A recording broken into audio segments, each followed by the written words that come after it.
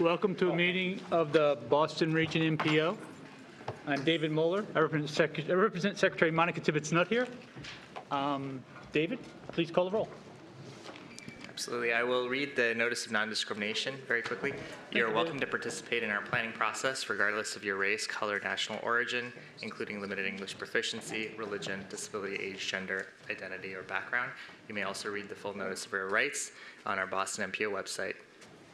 If we progress to the next slide, this meeting is being recorded and it's accessible to people with disabilities, including Zoom. If you require additional accommodations to participate fully, please contact Erin McGuire via the chat box at emcguire@ctps.org or 857-702-3681. With that, I will read the roll. The roll starts with MassDOT Seat 1. This is David Moeller. I'm here. MassDOT Seat 2. That's you, Jonathan. Oh, Jonathan Gulliver, MassDOT. Thank No. you. Yeah, they'd have to. Yeah, no. They'd have to do everything. The whole process is different. I will continue. Yeah, they have to start over. Highway Division. Yeah, I'm not sure if they'd probably. Could you mute, please, if you're online? Thank you. Keep going, David. Thank you. MassDOT Highway Division. MassDOT, John Romano, MassDOT Highway here. MBTA. Sandy Johnston, MVTA, representing General Manager Phil Eng. Massport. Sarah Lee here. MAPC. MBTA Advisory Board. Brian Kane here. Advisory Council. Andy Reeker for the Advisory Council. City of Boston, Seat 1. City of Boston, Seat 2. Jed Rowe, Seat 2. Next is At-Large City of Everett. Eric Molinari representing Mayor Carlo Di Maria in the City of Everett. At-Large City of Newton. Ruth Ann Fuller, Mayor, City of Newton. At-Large Town of Arlington. John Alessi representing Select Board Chair Steve DeCourcy in the Town of Arlington. At-Large Town of Brookline.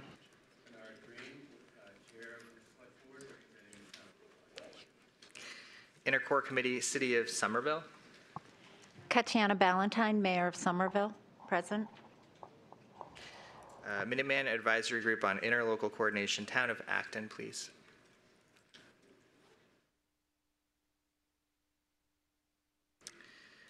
Next, Metro West Regional Collaborative, City of Framingham. Dennis Giambetti representing Metro West and Mayor Charles Ziski. North Shore Task Force, City of Beverly.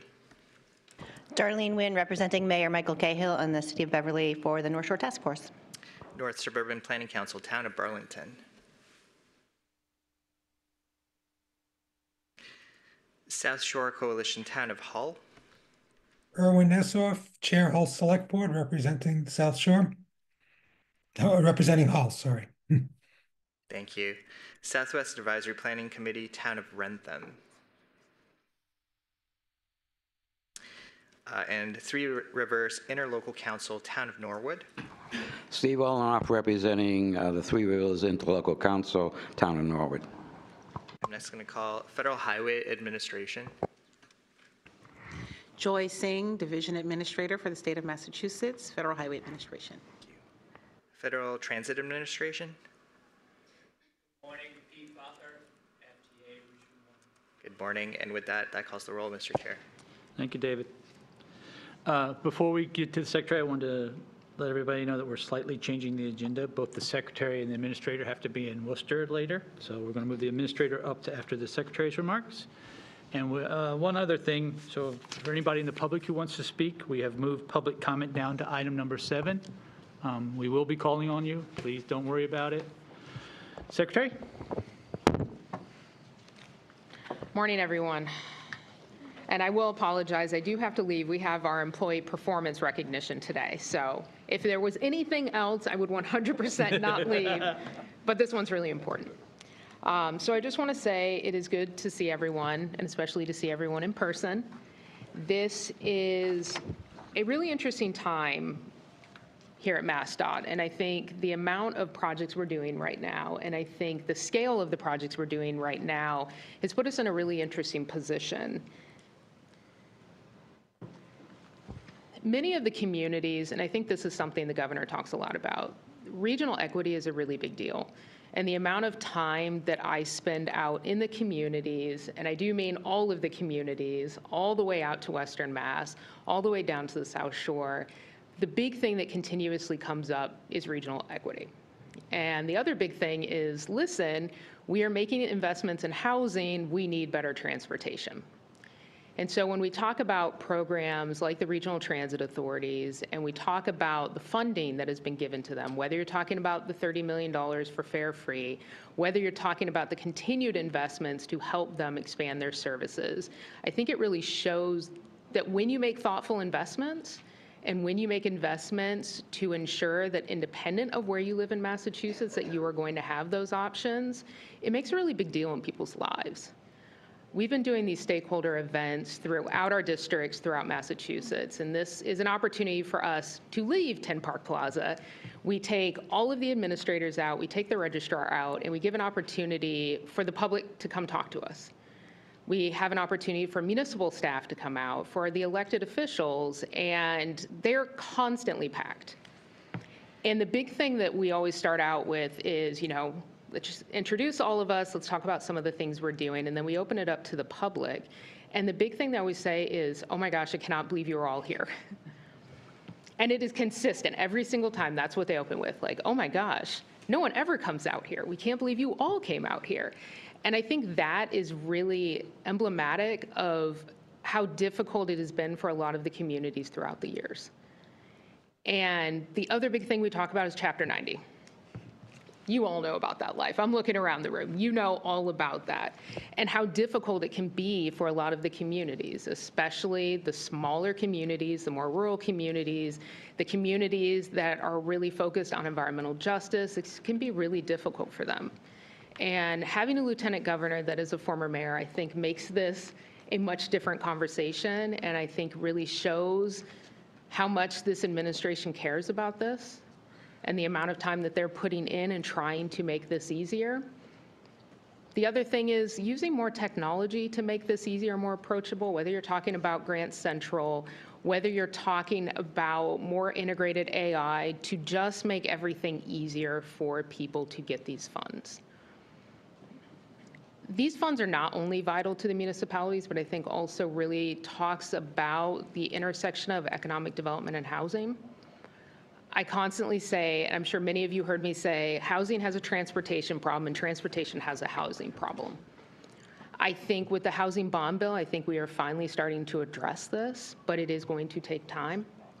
And so I think for us, in the meantime, it really is looking at land use, looking at what we can do, partnering with all of you to make it easier for people to build housing. And not just affordable housing. We spend a lot of time talking about affordable housing. It's not going to be enough. We need a full spectrum of housing.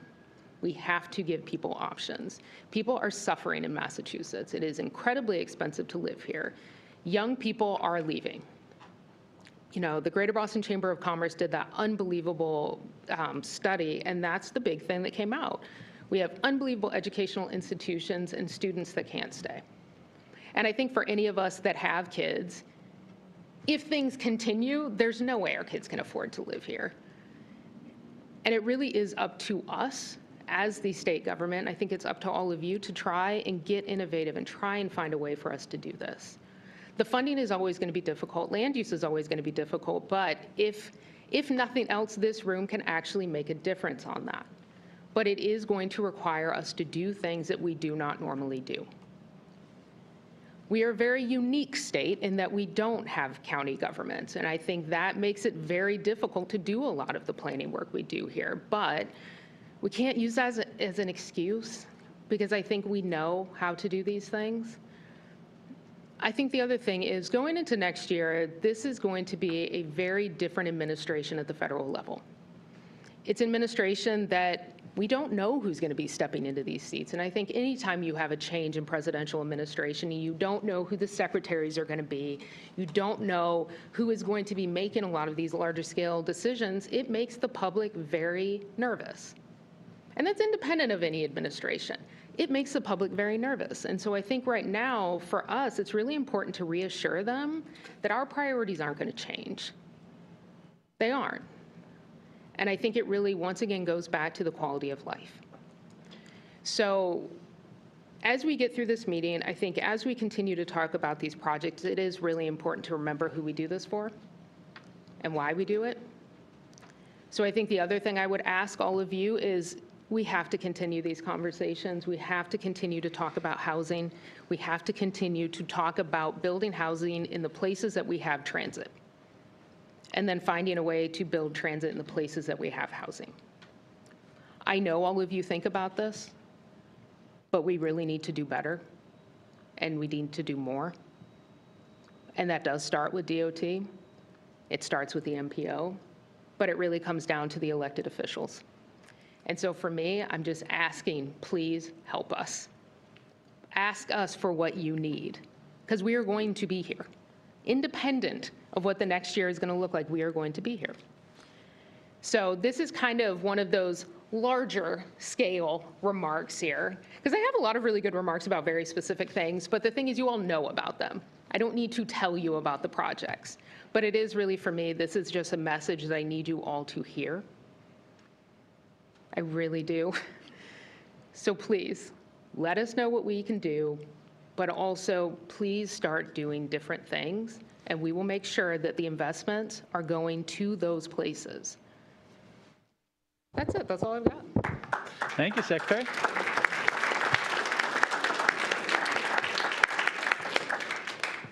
I'll take your remarks that you didn't use. Jonathan? All right, thanks, David. I believe I have a presentation, but I can talk through it if it's not. We're going to, do we have it up? It should come up in a second. All right, well, while they're pulling this up, I am, again, for those of you who don't know me, and I know many of you in the room, and it's good to see you all. I'm Jonathan Gulliver. I'm the State Highway Administrator. And I'm going to be talking today a little bit about what our capital program, what some of the accomplishments we've made in this past year, and where we're going to be going and how we're going to be managing it.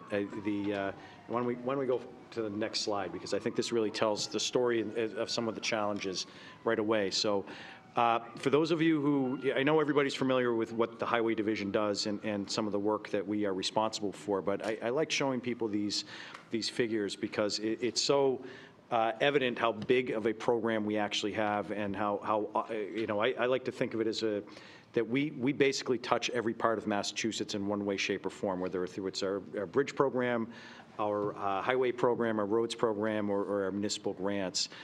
We are working with every single community across the state in one way, shape, or form in any given year. Bridges remains one of our biggest challenges. We have a lot of bridges in our system where we have, as a very densely populated state with a lot of hills and a lot of rivers to cross, we have a lot of bridges to take care of. And so it's one of our biggest programs. We also have, again, many lane miles of interstate and one of the most extensive tunnel systems in the world. Again, all things that you are all aware of. But it's a lot of responsibility for our staff, and we have a staff that's been steadily growing. We are somewhere between 2,800 and 3,000 employees right now, and that's a challenge. That's a challenge for everybody in the industry, right, in our line of work, to get good staff and to keep them. We've been pretty successful in doing that, however. Next slide. As I mentioned, we touch pretty much every part of Massachusetts. Chances are pretty good that on your way here, you passed one of our projects, or we are in your town already. And if we're not in there right now, we will be in the near future. This map right here shows all the different project areas that we had completed in this past year and the various project types. Again, bridge is the largest part of our investment program. That's the area that we have both the most need and it has the most expense associated with it. But again, we have a really broad program that touches a lot of different factors, whether it's working to upgrade our existing systems on both our roadways or our municipal roadways for things like ADA compliance or adding bike lanes, et cetera, or doing a big bridge. We do a lot of different things, and we have good staff that manage that throughout our districts. Next slide, please. So this is the one that really tells the story of how the federal investment has really increased our scope, our project scope over the last few years. It's both been a huge opportunity and a huge amount of work. And the numbers to remember here is to pretty much simplify it. This represents projects that are in our existing capital program under construction. Right now, we're hitting our existing program is at about $4.7 billion worth of contracts under construction right now. That's going to grow very quickly over the next few years. And by 2026, we will be at 12 billion. So we're at 4 billion now, we'll be at 12 billion in just a few years. That's a huge number. It's a huge challenge. How do we manage that? We do it in a number of ways. We saw this coming, thankfully. Maybe not as big as we expected, but the legislature in Massachusetts passed a number of bills for us a few years ago in advance of the federal government acting. And that gave us a jump start. The big one for us was it was called the Next Gen Bridge Program. That's now incorporated into our regular program. We started planning for that right away as soon as we knew the money was coming. I think many of you are aware of that program, but we had a huge jump start on the feds when they rolled out theirs, and that gave us a big advantage because we did a couple of big things. One, we really pushed our hiring program, and we added on, I believe it was just shy of 350 staff over the last few years. That was a huge effort, and again, something that we were really happy to have a jump start on. I think the other big thing, though, that we've embraced at MassDOT throughout the organization, but Highway was one of the early parts of it, is we use an agile method of identifying various inefficiencies within our program and then working on them with our staff at every level. And that effort has really, really helped dramatically. John Bouchard here, who's usually in this seat, John and I share the same haircut, as you probably know, but John's day-to-day responsibility is focusing on our advertisement program, which was also bigger than ever this year. And part of the reason that we were able to put out such a big ad program is because John and his team worked so hard to identify those areas where we knew we could do better and shorten up the time frame that it took to put those projects around. There's still work to do, but we've done a ton of work on making that portion far more efficient than it has been in the past, and we're continuing to focus on it. The other big area that we really accelerated dramatically was that time frame that is usually in between when you advertise a project and then when you give a notice to proceed.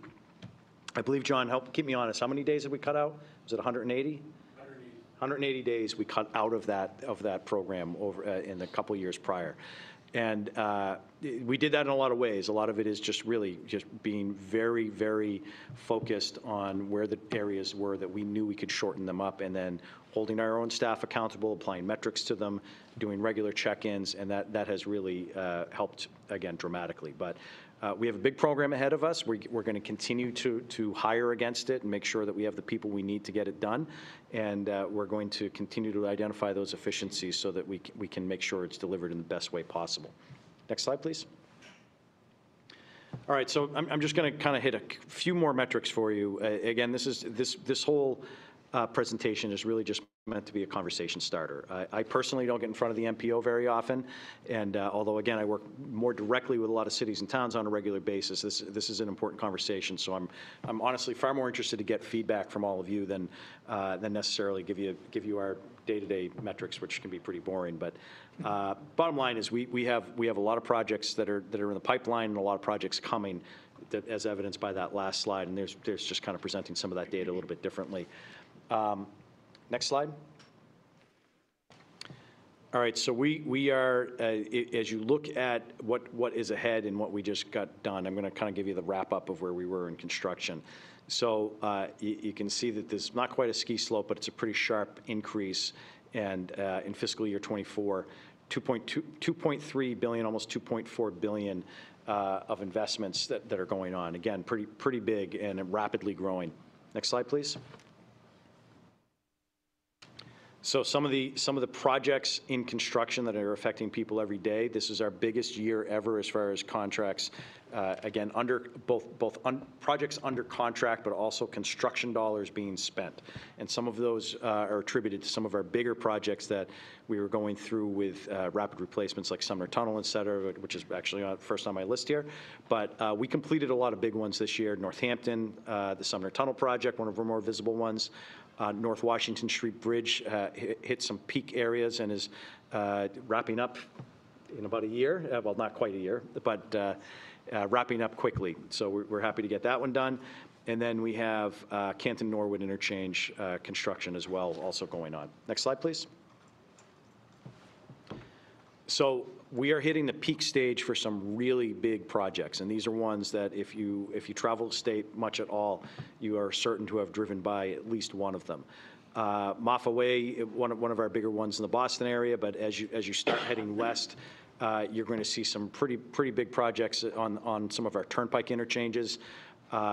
Those, in many cases, are major safety improvements that we had in the pipeline for a number of years, and then the reality of the new federal investment allowed us to actually get those off the ground. So 495-90, for example, is a huge project that's been underway now for a few years. That's hitting peak construction period right now. Montgomery-Russell, again, all across the state. Fall River, one of our a project that's been going really well for us. Linsaugus-Strawbridge, and then Charlton-Oxford Route 20, major safety improvement for that particular corridor that, again, was in the pipeline for a long time. Next slide, please.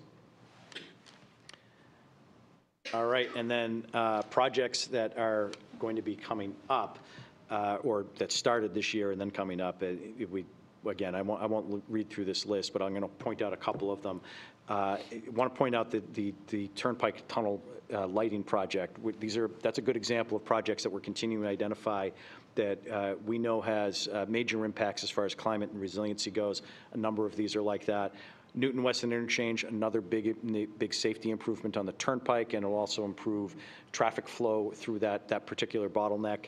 And then Tobin Bridge repairs, we're going through a deletting project right now that is well underway and will be wrapping up in about a year.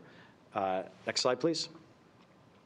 And then I'll kind of leave this here. This is my last slide, but it gives you, again, a good look ahead for what's coming in 2025.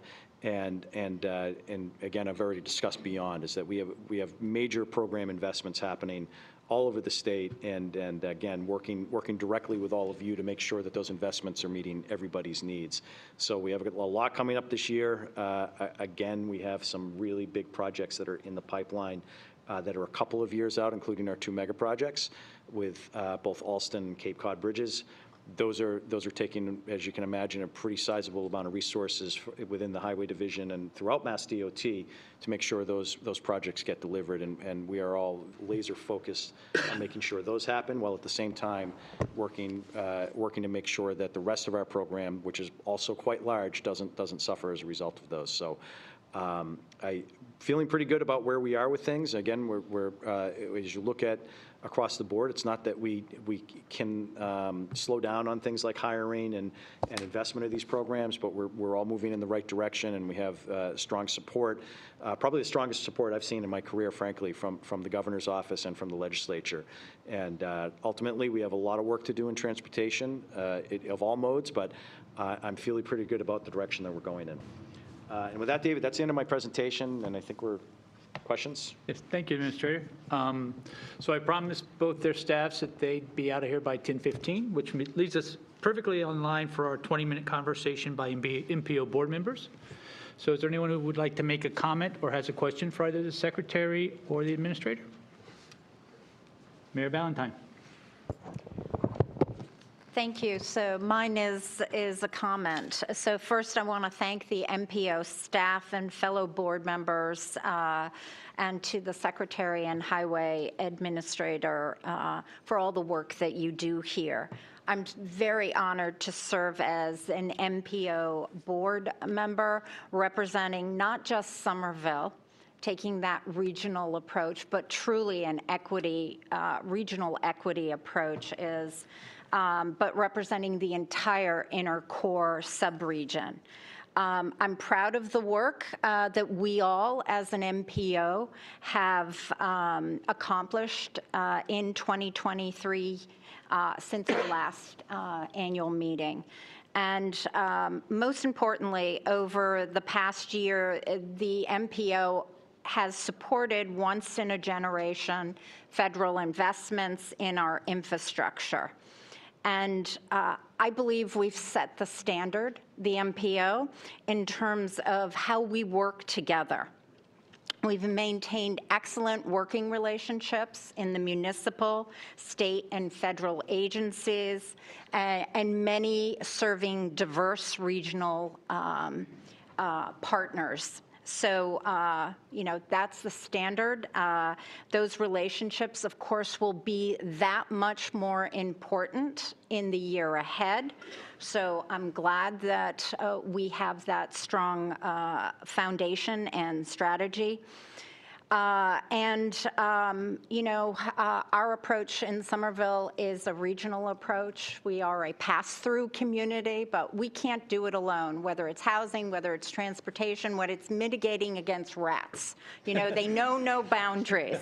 So, I take great pride in Somerville's service on the MPO, and especially with my designees, Tom Bent and Brad Rawson, that we're able to come together and really talk on some important issues. So please continue to use them as a resource, use me as a resource. Yes, we will come to you, so thank you for that open invitation. And I look forward to the important work that we all will be doing together. Thank you. Thank you, Mayor. Others? Lindsay?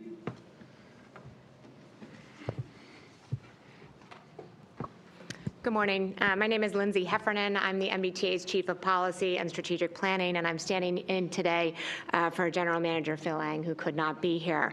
I want to also thank everybody who has spoken before me and the support that we also, similar to Administrator Gulliver, have had from the Healy-Driscoll administration. It has been a remarkable year for the MBTA.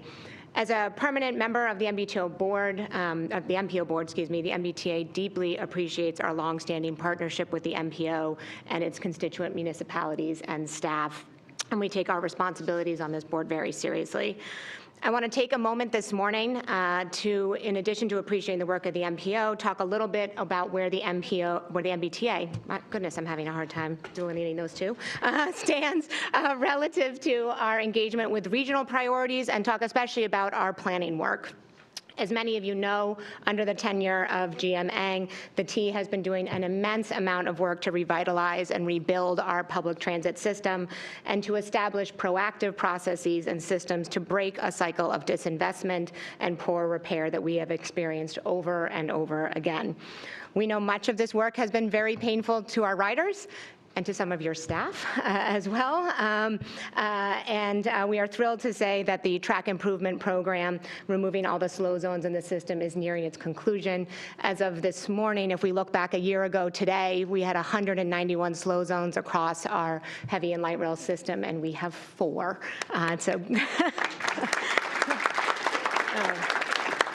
That took an incredible partnership from so many of you, from pop-up bus lanes to signage to assistance on funding and other matters. So I'm just deeply, deeply appreciative. As I think about that, though, with most of that work under our belt, we are now turning as an organization to a what comes next, right? So just fixing it is important, but we have to be better than that. So we know this is a question that the MPO is also deeply interested in terms of the municipalities that are represented here. We have a number of initiatives underway that are going to help us answer that question of what is next.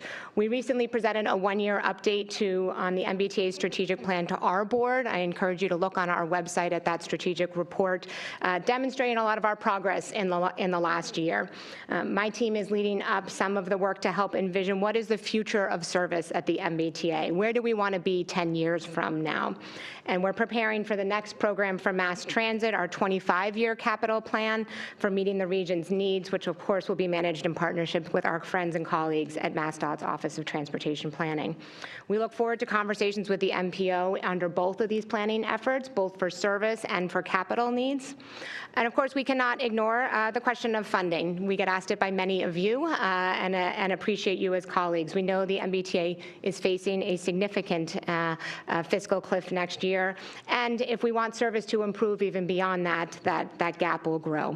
We are grateful for the flexed funding that this MPO has been able to, that we've been able to receive in recent years from this board, and the way both the board and the staff have worked to bring us into the planning processes, and we have attempted to do a better job incorporating all of you in our processes. We work towards the release next of the Healy-Driscoll administration's Transportation Funding Task Force. We value and emphasize for all of you the importance of your regional leadership in many of these conversations. We know MPO board members play a very important role in advocates in your local communities, and we know that you are often talking to legislators. And frankly, the importance of public transit, many of you aspire and bring to those conversations, and we appreciate that. We are doing our work to fix our network, to modernize our system, to try to communicate transparently, control our costs and whenever we can, and to tell our story. And it's important to me personally, and I know to Phil, that we want to bring you all into that work as we look forward to coming back here soon to talk more with the board about our future plans and how we can work together with all of the communities represented. I want to thank Laura Gilmore and Sandy Johnston, our regular members here. They're certainly a good place to start, but as has been said by those before me, my door is always open if you want to talk about what you want to see for public transit in your area. So thank you very much. Thank you, Lindsay. Mayor Fuller?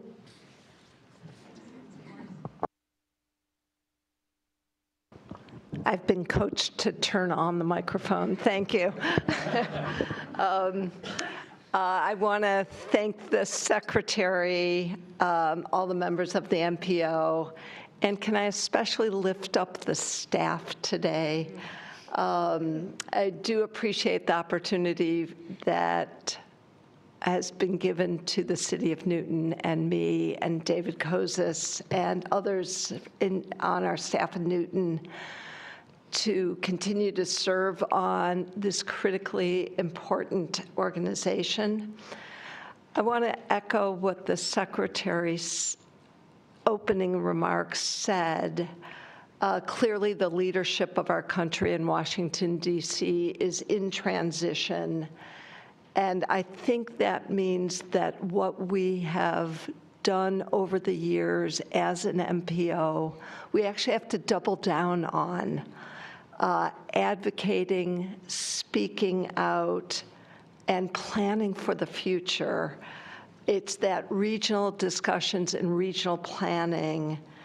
It's the heart and soul of the mission of the MPO and the work we do together, and of MPOs across the country.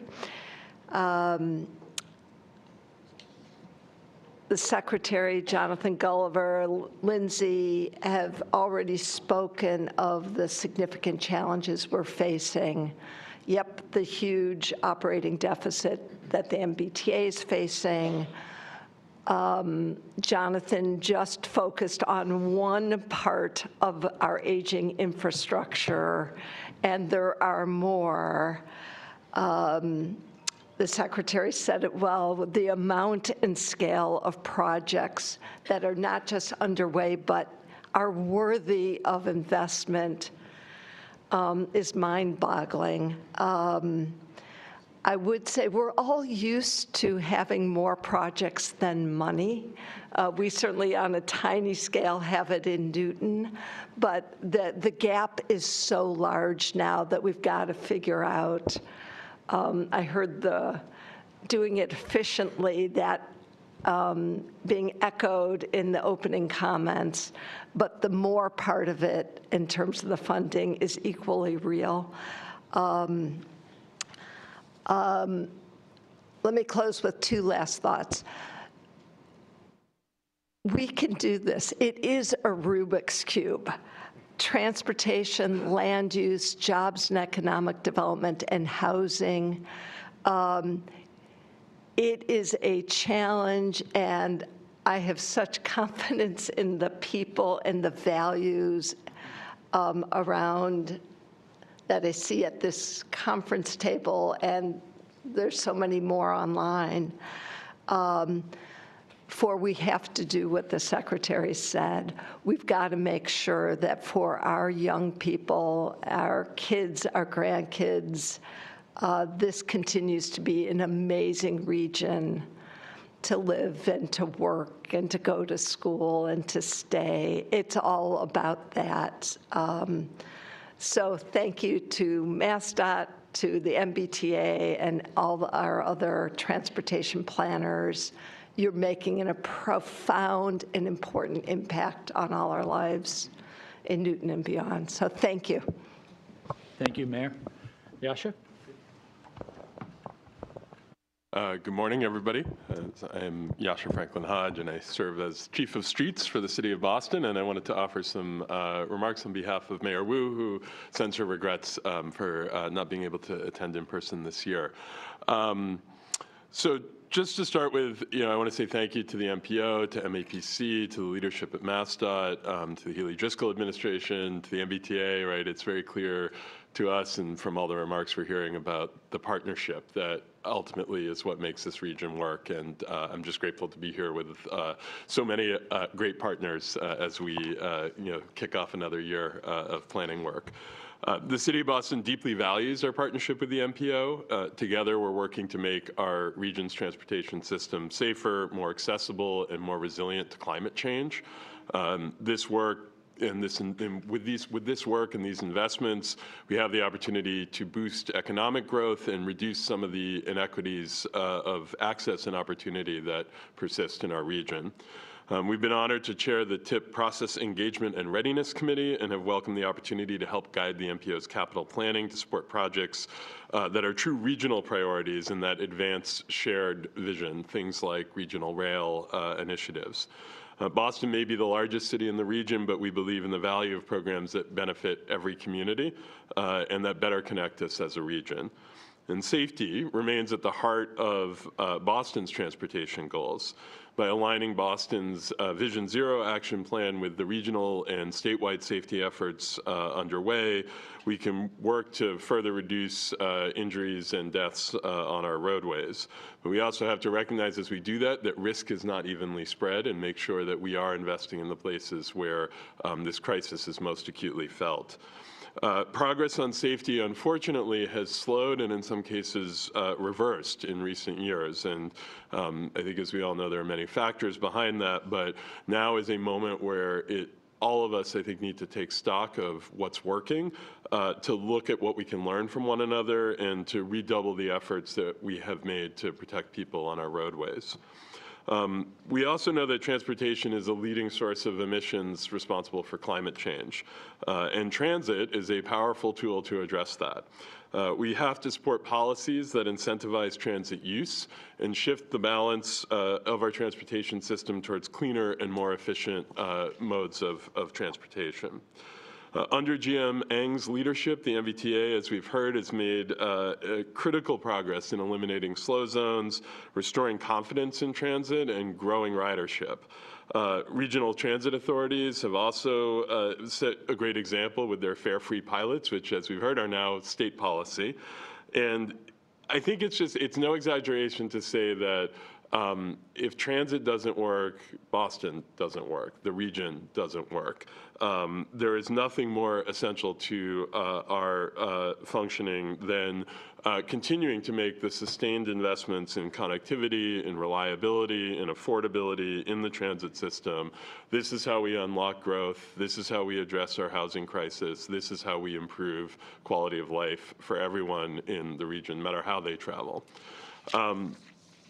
Looking ahead, I think we all see on the horizon the fiscal challenges facing the MBTA. The looming fiscal cliff demands a source of stable funding, and Boston is committed to advocating at both the state and the federal level for the resources that our transit system needs. And as we've all talked about, whether it's transit or highway or city projects, we have to work together as we, to prioritize spending and to make sure that we're finding the best strategies that we can to address cost escalation. This is a factor that is impacting every single one of us and is crucial to this question of whether we'll be able to deliver what our constituents need and expect of us. With uncertainty about the future of federal support for many of our priorities, I think this approach of regional cooperation and collaboration is even more important than it has been. And so while that regional cooperation is a lot about working together and aligning priorities together, it's also about learning together. And so we are excited to support upcoming demonstration projects to help build the toolbox for improving transit efficiency, for emissions reduction, for multimodal safety, and committed to working with and learning from and sharing our learnings with all of you. So just to close, I think, Boston is dedicated to being an engaged partner in the MPO. We look forward to the work ahead. Our region's future depends on today's decisions, and it's really only through this collaboration that we can unlock the growth potential and the potential to build a stronger and more sustainable Greater Boston region. So thank you all for being a part of this with us. Thank you, Yasha. Other questions or comments? Andy? Let's see. So I have a few prepared remarks actually for the Advisory Council. And for many of you all, I'm sure you know that the Advisory Council is going through an organizational transition. And so kind of reflecting on, start doing different things, I think the MPO staff has actually really taken on that kind of theme. We actually had our last regular session as this cohort of the Advisory Council yesterday, and on behalf of Len and the current chair and the other members, I pulled 3 reflections from that meeting that I think would be useful for a conversation. So with the RTAC, I think everybody mentioned that they learned something and gained something valuable through the experience of participating in the advisory committee. And that's folks that don't necessarily have transportation planning experience. And so that was an invaluable way that people can learn about these processes, learn how to participate, and really feel empowered to have the conversations in their community that they really want to have about how people get around. I think one thing that MPO staff mentioned that I can't not share is that this group has really provided value in working to remind planners to keep the focus on those people who are moving around in the region, in their municipalities, in their communities, even while maybe the conversation at the MPO is about the discussion of which projects are considered for funding, what studies are looking toward the future, and that's really how this group can really provide the most value to this board. Finally, I think one wish that came out of that conversation is that the advisory council, even though as it makes this transition, what our wish is that the focus can remain on the region as a whole. Including especially thinking about planning over the administrative boundaries that we call cities and towns, RTAs, so that folks can continue to have a cohesive transportation system that, kind of crosses over these administrative lines. So even though we're in this moment of transition, I think we wanted to continue to participate in the discussion as individuals, but also as this new format of the Advisory Council takes place, to continue to have the conversations with this group. Thank you. Thank you, Andy. Mark?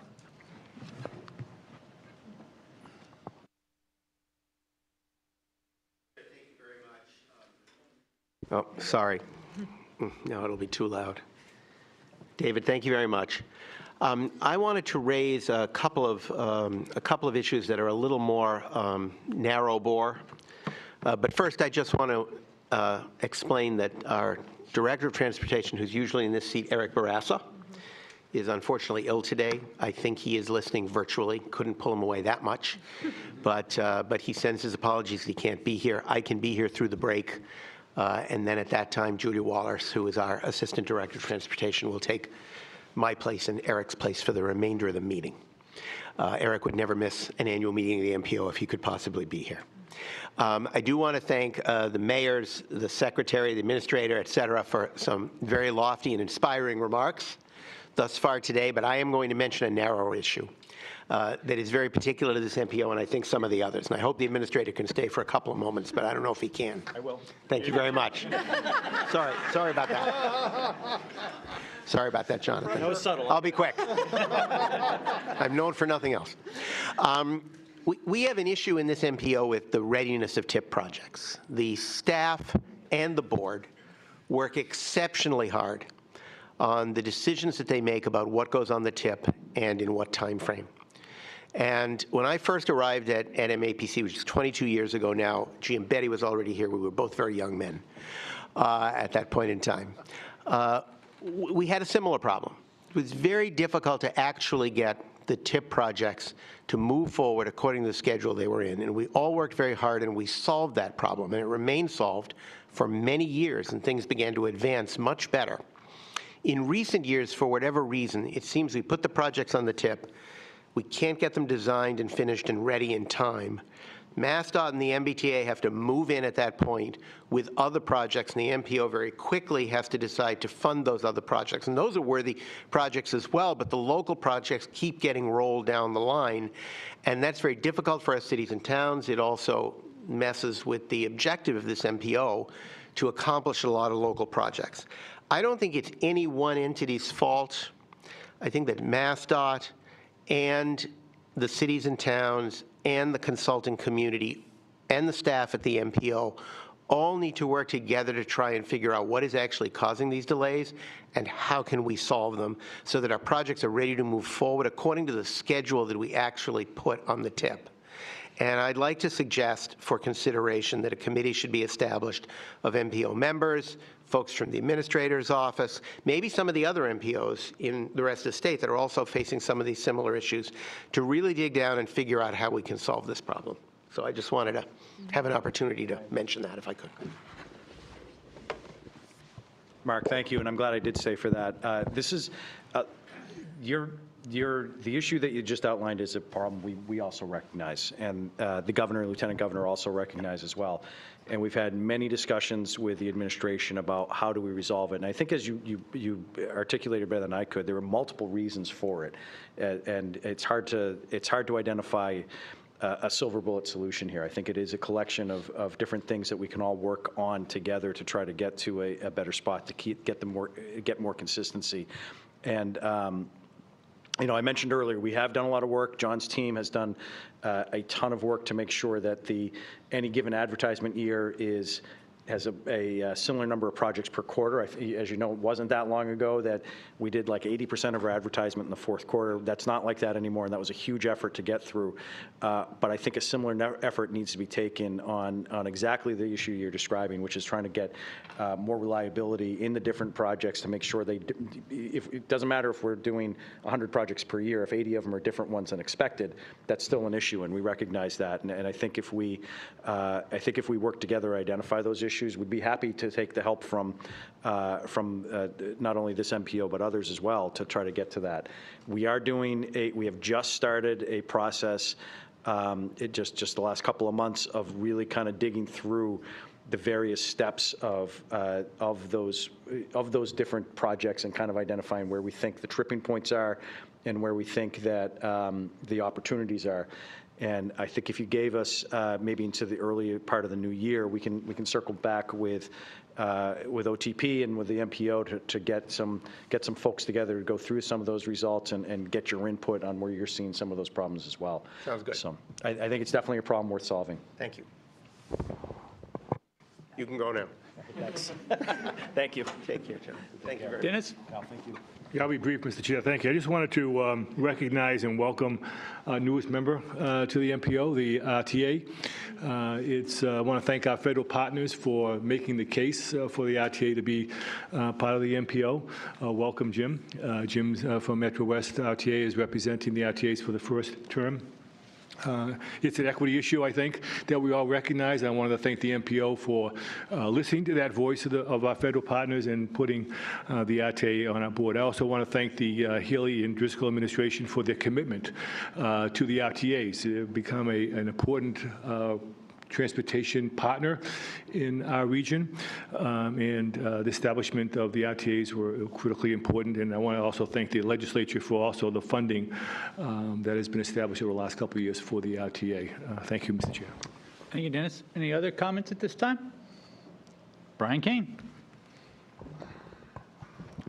Thank you, Mr. Chairman. I just wanted to follow up on Mayor Fuller's remarks earlier and thank some CTPS staff by name who do so much for us every month or week that we meet.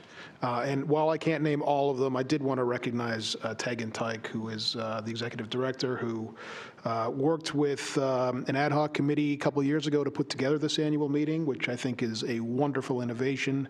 Gina Paril, the deputy director, continues to do amazing work every day. As the chairman of the A&F committee, I couldn't leave this table without thanking Haral Gandhi, who is in charge of all of the finances and somehow manages to balance it all at the end of the federal fiscal year and the state fiscal year. Annette Dempscher has been here for a long time and continues to be a stalwart, making sure that everyone's views are heard at this table, especially those who often don't have the loudest voices. And Annette, we are very grateful to all you do. David Hong, who read the accessibility statement, continues every meeting to do a great job of ensuring that everyone is heard as well. And I couldn't leave without also mentioning Ethan Lapointe, the tip manager, who somehow manages to keep $100 million worth of figures in his head all the time and can balance those numbers every April somehow with seems like 1 million people yelling at him. So to the CTPS staff, my thanks, my gratitude, and I'm sure I speak for behalf of everyone on the board in saying thank you for all you do for us. Thank you, Brian. Joy, would you like to say something? Administrator Singh? Thank you. It is truly a pleasure to be here today. I was telling Tegan this morning before the meeting that out of all of the annual meetings that I attend, this is among my very favorite, and it's not just because you have such delicious snacks before your meeting, though that doesn't hurt, but it is because we really, we at Federal Highway really enjoy the partnership that we share with the MPO, and we really feel like together we are making a difference to advance safety, equity, and excellence in transportation here. So it really is our pleasure to be here today and to be able to participate in the meeting. I want to take a moment to congratulate the Boston MPO on being awarded 2 Safe Streets for All grants, totaling $9.6 million. Those grants will go a long way to help improve safety by giving the MPO the resources to update the action plan and to audit high-risk locations throughout the MPO. As helpful as that $9.6 million will be, it is a mere slice of the almost $2 billion that have been distributed throughout the Commonwealth in grant money just this past year. So $2 billion can help a lot of roads, a lot of bridges, a lot of communities to be safer. Many of the organizations, cities, municipalities, and towns around this table and in this room are recipients of those grant awards. So thank you all for the diligence that you have shown in putting together the applications. It is not lost on me how much energy it takes to get together the resources, come up with the finance plans, and to be able just to apply to grants. And it's a very competitive pool. We and the Commonwealth are competing with agencies across the nation for these funds. So that you have been so successful, we have been so successful at receiving these grant awards as a testimony to the hard work that you and your teams are putting in and the strong cases that you're making for the improvements that we want to see here in the Commonwealth. So congratulations on receiving those grant awards. In addition, we want to thank the MPO for updating the MOU and incorporating the voting rights of the 2 RTAs serving the MPO communities. Thank you also for adopting an operations plan that institutionalizes the MPO processes. Both of these are changes that were recommended in the 2022 MPO certification review, and seeing them implemented just furthers our belief that we make a strong partnership and that together we can really make some positive changes in transportation here in Boston. And finally, we really appreciate the work that the MPO is doing to identify and advance a sufficient pipeline of locally and regionally developed projects to fully utilize target funding, such as developing the TIP subcommittee and implementing federally funded design pilot. Congratulations on all of these successes. We are very excited to continue our partnership with the MPO and to be a resource in any way possible. And finally, on a somewhat personal note, when I was here last year, I told you that we'd recently relocated and we're having trouble finding a home. I'm thrilled to report that we are not, in fact, living in a tent underneath an interstate bridge. We did, in fact, find a home, and it's great to be a part of the community and falling more in love with the Boston community every day. Stay tuned for part 2 next year, because not only did we relocate, but we succeeded in convincing our daughter that Boston was basically the same as Amsterdam. And after 5 years of living in Amsterdam, she relocated here and is looking to purchase her first home and make Massachusetts her long-term home. So whenever she starts to doubt that this really is like Amsterdam part 2, I just drive her around Beacon Hill and say, look, it's Amsterdam. It's basically the same. So thank you all for welcoming us into the community and for the great work that we're thrilled to partner with you through Federal Highway. Thank you, Administrator Singh. Administrator Butler. Thank you, Dave. And I have the unenviable job to just follow up from Joy. And what I like to do is just very briefly echo and amplify just the immense gratitude FTA has for the work you all do each and every day. And also just to briefly touch upon the mayor's as well as the secretary's comments about housing and transportation. We get it. It is literally in FTA's mission statement, improving America's communities through public transportation. And we are so proud of everything you've been accomplished towards this mission over this past year. It has just been a wonderful partnership. And as a result of the bipartisan infrastructure law, FTA's annual program has grown from $13 billion to $21 billion. And the Commonwealth has certainly benefited from this growth. Over the next year, we expect to award $600 million in discretionary funds to enhance all types of transit in the Boston region, from upgrading historic core assets of the subway systems to Draw 1, to expanding bus priority networks, and renovating ferry infrastructure. All of that is a result of the work you do each and every day to support FTA and our transit colleagues. It all starts right here. We look forward to working with you together in the upcoming year. Thank you all so very, very much. Thank you. Any other comments from the MPO board members at this time? Seeing none, next item on our agenda is the welcome by the Executive Director. Thank you. All right. Hi, everyone. I'm Tegan Teich. I'm the Executive Director of the staff to the Boston Region MPO.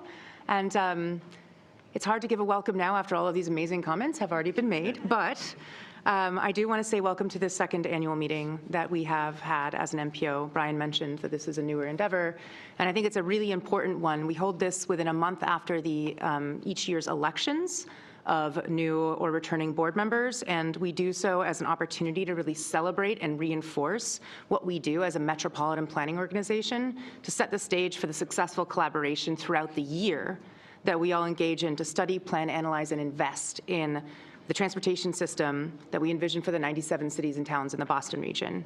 So I know that everybody's time is precious, but I really appreciate everybody's time spent today to do this reflection with each other and to also talk about what we've accomplished recently and what we're going to accomplish in the coming year.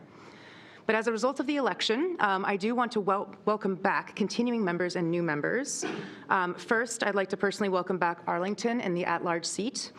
represented by John Alessi right now on behalf of Select Board Steve DeCourcy. I wanted to welcome back Burlington in the North Suburban Planning Council seat with Melissa Tentakalis, who is not here today, who represents Select Board Chair Joseph E. Morandi. And I'd also, of course, like to welcome back Newton in the at-large city seat. Welcome back, Mayor Ruth Ann Fuller. And also welcome back to your designees who have had long service on this board and done a lot of work to advance regional goals.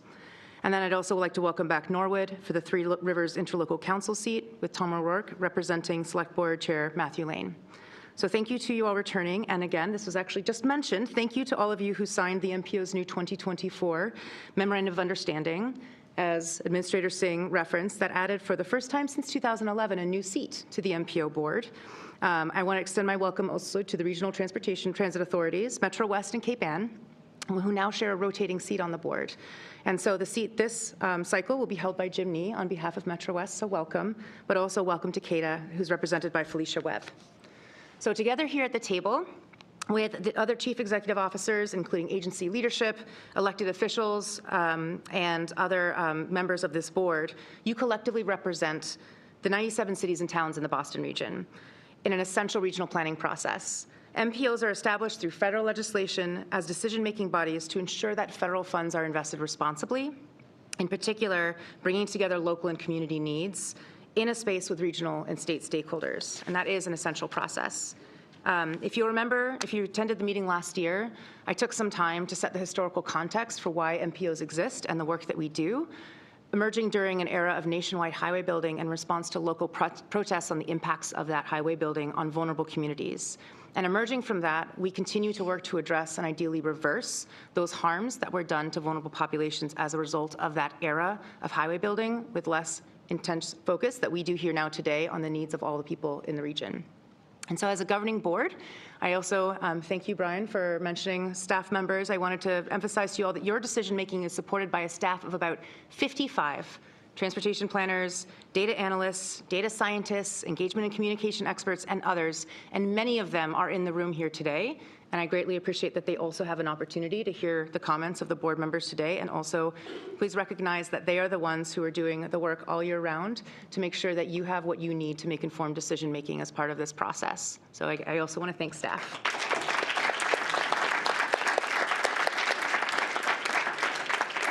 And with that, I just want to go back to enthusiastically welcoming you all. Thank you for the remarks that you've already made in support of regional planning and collaboration, because I think those remarks really help illuminate what we can accomplish together with local, regional, and state partners in the room. I'm looking forward to the rest of the agenda, which will include, I believe we'll be moving up, perhaps the vote of the vice chair. And then we'll have a presentation from the National Association of Metropolitan Planning Organizations, AMPO, which will ground us in the evolution of the next transportation reauthorization legislation and what that will mean for the MPOs and how they are looking at that in terms of the needs of MPOs across the country. And then there will be a break and also a public comment period. And then we will have several presentations from myself and other staff, which will be brief, but are really important to highlight the impact of the planning and capital investments that you all have made over this past year, and also how we approach our strategy to harness grant opportunities to enhance those impacts. And then we will complete our business with confirming the slates of committee chairs for the year, or committee members for the year. And with that, Mr. Chair, I'd be happy to move us on in the agenda. Take this back. Thank you, Tegan. As Tegan mentioned, we're going to move up item 12, the election of the vice chair, so Mark can be here while we elect the MAPC. So at our last meeting, we took nominations. There was a single nomination, MAPC. If anybody would like to make another nomination, now is the time. Seeing none, can I get a motion and a second to approve MAPC as our vice chair? Please state your name for the record. Brian Kane. I am delighted to nominate MAPC for the position of vice chair, and while Mark is here today, I also want to echo the great work that Eric Barassa does for all of us on this board, and especially to represent MAPC. They will be wonderful vice chairs again for the 20th year in a row, but it'll be a continuation of great work. So I'm happy to do that, Mr. Chair. Thank you. Is there a second? Second. Thank you. Motion has been made and seconded. David, please call the roll. Yes. David Moeller? Yes. John Bouchard? Will return. John Romano? John Romano, yes. Lindsay Heffernan? Lindsay Heffernan, yes. Sarah Lee, Yes. Mark Drazen, Yes. Brian Kane, Kane, yes? Yasha Franklin Hodge, Yes. Chen Rowe, Yes. Eric Molinari, Yes. Mayor Ruth Ann Fuller, Yes. John Alessi, Yes. Bernard Green, Yes. Mayor Katja Ballantyne, Yes. Kristen Guichard, Yes. Dennis Giambetti, Yes. Darlene Nguyen, Yes. I believe Melissa Tentopoulos. Yes. Thank you. Chris Diorio. Erwin Nessoff for Chris, yes. Thank you, sir. Rachel Benson. Yes. Thank you. Tom O'Rourke. Yes. With that, motion carries. Thank you. Next up is a presentation on federal policy priorities by Caitlin Cook, the Transportation Planning Director of the Association of Metropolitan Planning Organizations, otherwise known as MPO. Sarah, it might be easier if you Point of order, located Mr. Chairman. 2 seats down. What? Point of order? Yes. Jim didn't get to vote. Oh, I'm sorry. My sincere apologies. Thank you. Jim Nee. Yes. Sorry, Jim. My apologies. Thank you, Brian. Sarah, it might be easier since she's going to be at the podium behind you if you moved over. Since Melissa's not here and Rachel's not here, they're online. Yep. Whenever you're ready.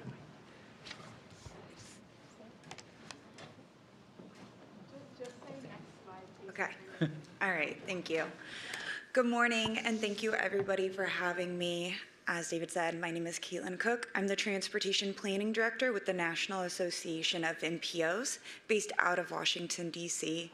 And I just want to say thank you so much for having me here today. Thank you to the chair and to Tegan for inviting me and giving me time on today's agenda. Today, I'd like to talk a little bit about AMPO, but really focus in on our legislative priorities for the upcoming reauthorization.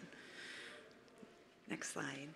And I have a few slides here to walk us through what those legislative priorities look like. I know our executive director, Bill Caruso, was able to join you last year and share kind of our initial legislative priorities. Since then, we've had quite a bit of time to refine those, and we've recently published detailed reports on each of those. Next slide. So about AMPO, if you are new to the board or if you haven't had an opportunity to interact with us yet, we are the national association representing over 400 MPOs across the nation, from Alaska and Hawaii to Montana, central Louisiana. We represent all sizes, regions, political affiliations that you can think of. No MPO is the same. There are no apple-to-apple comparison. Boston itself is actually a very unique MPO. We're always excited to hear what you're doing here. And I like to point that out because when we talk about our legislative priorities, it's important to note that there is no one-size-fits-all. And you'll see that reflected when I discuss our approach to these priorities. Our interest is going to be creating as much flexibility as possible so that we can accommodate all types and all needs of our members. So we have been in existence for 30 years. It is our birthday year. We're very excited. We, like I said, serve all MPOs, and we really focus on two things. We focus on research, and we focus on policy. Today, we'll spend that time on policy. Next slide. So at our recent conference, we were in Salt Lake City in September, and we released our second iteration of our Steering Ahead. It is a roadmap for reauthorization, the transportation bill that funds the bread and butter funds that you see here at the MPO. We have 5 main priorities. The first one is to increase planning funds. So those are the funds that staff uses to their day-to-day operations, planning studies, things like that. The next one is looking at shifting certain discretionary funding to formula. We'll dig into that in a minute. We also are looking to reduce local match requirements for federal transportation programs. We'd like to increase uniformity and carryover policies for federal funding. And we'd also like to explore the possibility of MPOs becoming direct recipients for certain federal funds. Next slide, please. So the first one we're looking at is the shift of discretionary to formula funding. Now, I know the Commonwealth and Boston in particular have been incredibly successful in those discretionary grant programs through the IIJA. We're very proud of the work that has gone into those applications and in implementing them. When we surveyed the membership, though, and we looked at these programs nationwide, what we noticed was that it is very challenging for a lot of people.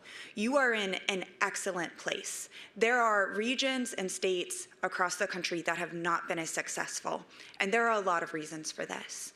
We found the overwhelming majority of participants in the survey found it either moderately challenging, very challenging to apply, and that's really resources. A lot of MPOs do not have the dedicated staff to put towards putting together these applications, going after the funds.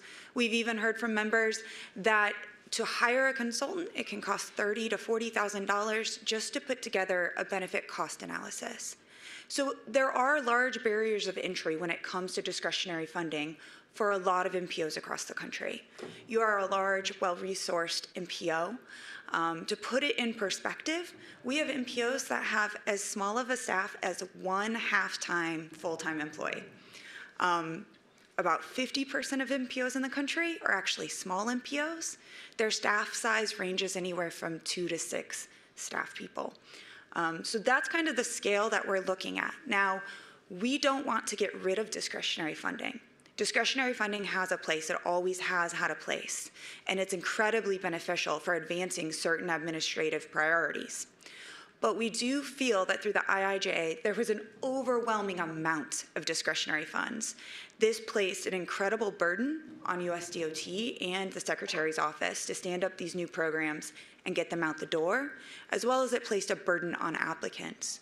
So we believe there are certain programs that may make sense to shift to formula distribution, where everybody receives a piece of that. There are certain benefits to it. You can see there's a laundry list here, the largest really being that reduced burden on the applicants, more equitable funding allocation, and ultimately stability and long-term planning. It can be a bit of an exercise for an MPO to apply for a grant and have to be very nimble when they get that grant. There's always, a little bit of a scramble to get that program, to get it through the regional planning process. So we do feel like this shift could help MPOs better plan for their regions and anticipate more money coming to their region as well. Next slide. We'd also like to look at reducing local match.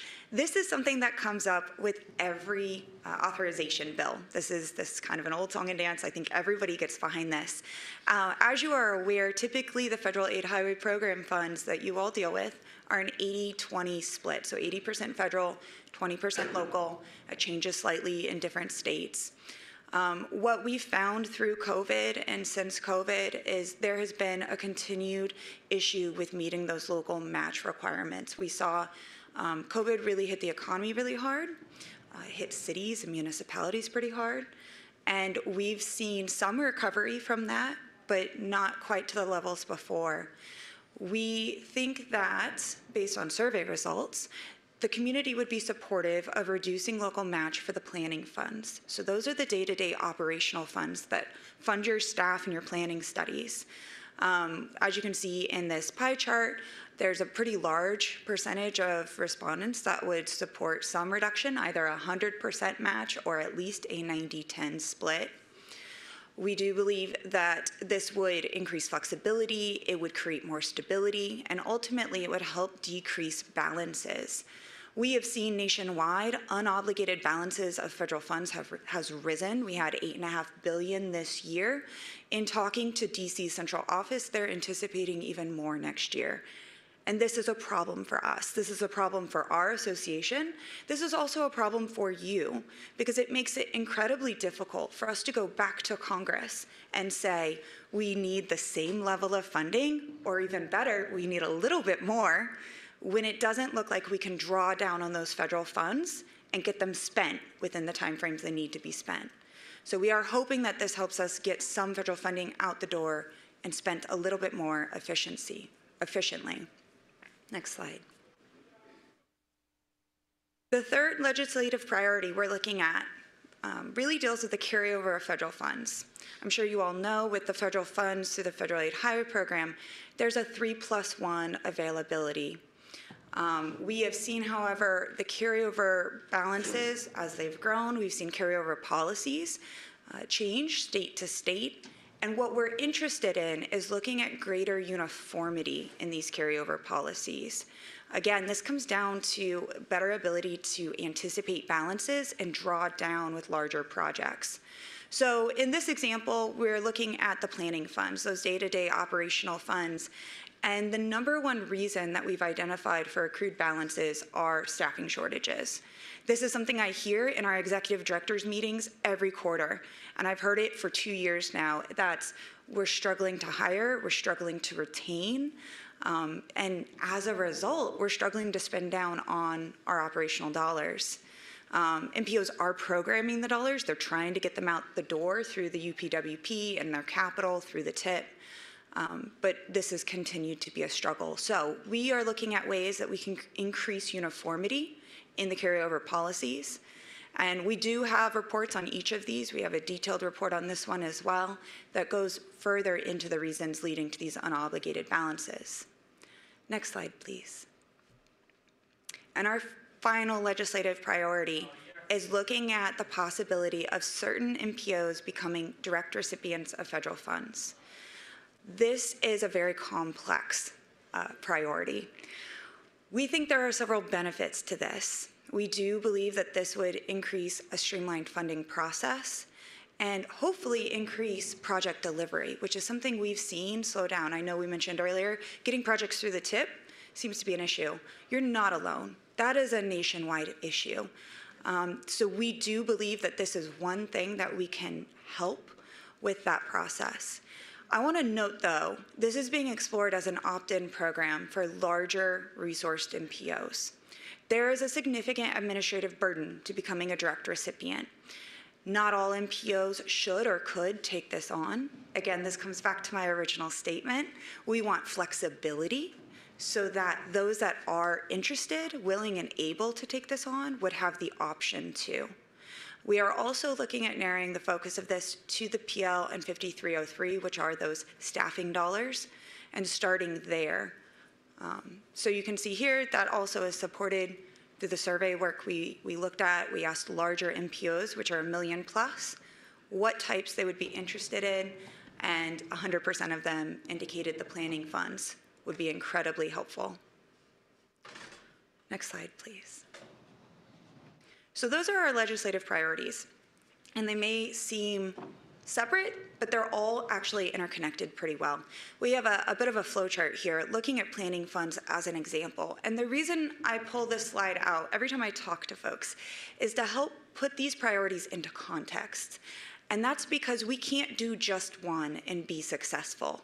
We have to do multiple, and we have to do them in a certain order. The first thing is we'd really like to see an increase in those planning dollars so that you have more resources for the federal planning requirements that you need to do as staff. We'd like to reduce or eliminate match where we can to make those dollars go a little bit faster. And then we would look at things like direct recipient status. We recognize a lot of MPOs aren't resourced as is to become a direct recipient. They would need an increase in dollars to make that happen. So we are approaching this from a waterfall, recognizing that some need to go before others to make sure that we're not putting the cart before the horse and setting up the MPO community to not be successful with some of these. Next slide, please. And the final thing I want to note on our legislative priorities is that we are not working, previous slide, we're not working in isolation. We meet regularly, and when I mean regularly, weekly. We are talking to our other national stakeholders. We call ourselves the LOT Coalition. You may have heard of us. It is all of these national associations up on the slide, including the National League of Cities, National Association of Counties, etc., Council of Mayors. We meet regularly to discuss these legislative priorities and where we can coalesce and support each other, and how we can approach Congress as a unified voice representing the transportation community, as well staff, board members, all the local municipalities, so that we have one strong voice when we go to Congress for reauthorization. So I wanted to highlight, this is not just AMPO, it is not AMPO staff, this is coming from our members, and we are working across national associations for the entire country. And with that, I want to spend just a couple minutes, next slide please, highlighting one of our newest resources. So I mentioned at the beginning, we do two main tracks. We do policy and research. This is coming out of our research foundation, and that is an MPO Institute. It is exactly how it sounds. We have created courses that are available online for anybody to take. Right now we have 3 courses, the MPO 101, federal funding, and a new MPO and graduated TMA course. We stood this program up with support from Federal Highway. We worked closely with them. They helped review, so did FTA, as well as over 30 MPOs across the country. So when I said there are no apples to apples comparison, let me tell you, putting these courses together gave me more than a few white hairs, because everybody I talked to said, well, that's not how we do it in our region or our state. I understand. We have created some national level courses. We do our best to provide regional examples where we can, but we are very excited to get this program rolled out. We are actually in the process of hiring a new consultant to build more courses next year, one of which is actually going to be specifically for board members. We are going to put together an MPO 101, where we're going to cover the basics of an MPO and federal funding for board members and what your responsibilities look like serving an MPO. Next slide, please. Couple things on the Institute. I like to highlight this. We have only had this open since July 1, but I'm really excited. What you really should hone in on here is the before course and after course. We are seeing on average folks' knowledge levels increase by 2 levels once they've taken a course. I like to highlight this because I am all about the metrics. Is it effective? And what we're seeing is that folks are walking away from these courses feeling like they have a better understanding of an MPO and what it does. These courses are for MPO staff, but they are also for transportation officials, they're for elected officials, and they're for staff within cities and counties. We have a lot of folks in our system taking these courses. We even have quite a few state DOT and even some federal partners in there as well. Next slide, please. And finally, I just want to highlight our annual conference. We do this every year. We were in Salt Lake City this year, and next year we are going to be right next door in Providence, Rhode Island. So I would like to invite all of you to join us. We are hoping to have that elected official course completed by then, and our plan is to teach that course in person at the annual conference. So if you're able to attend, I'd encourage you to take a look at that and consider joining us at that course. And with that, I will close out, and if we have time, I'm available for questions. Thank you so much. Questions for AMPO? Seeing none, thank you very much. It was very informative. Thank you.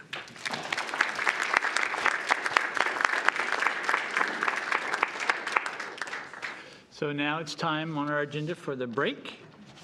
So we're good. It's, by my watch, it's 10:55, so we'll be back at 11:05, and the first item on the agenda will be public comments. Thank you. Okay, I need everybody to sit down. We're going to start taking public comments.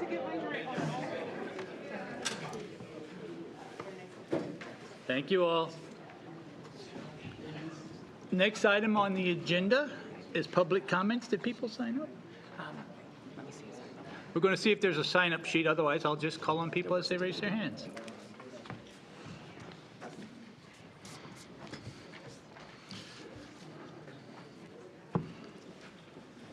And please, nobody rat me out. I'm not actually allowed to have this croissant in this room.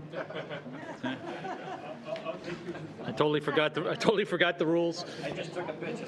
Yeah, I totally forgot the rules. Please, I'll never be allowed back in. If it was that easy, you'd bring one in, right? I'd be bringing in. I'd be calling in lunch for everyone.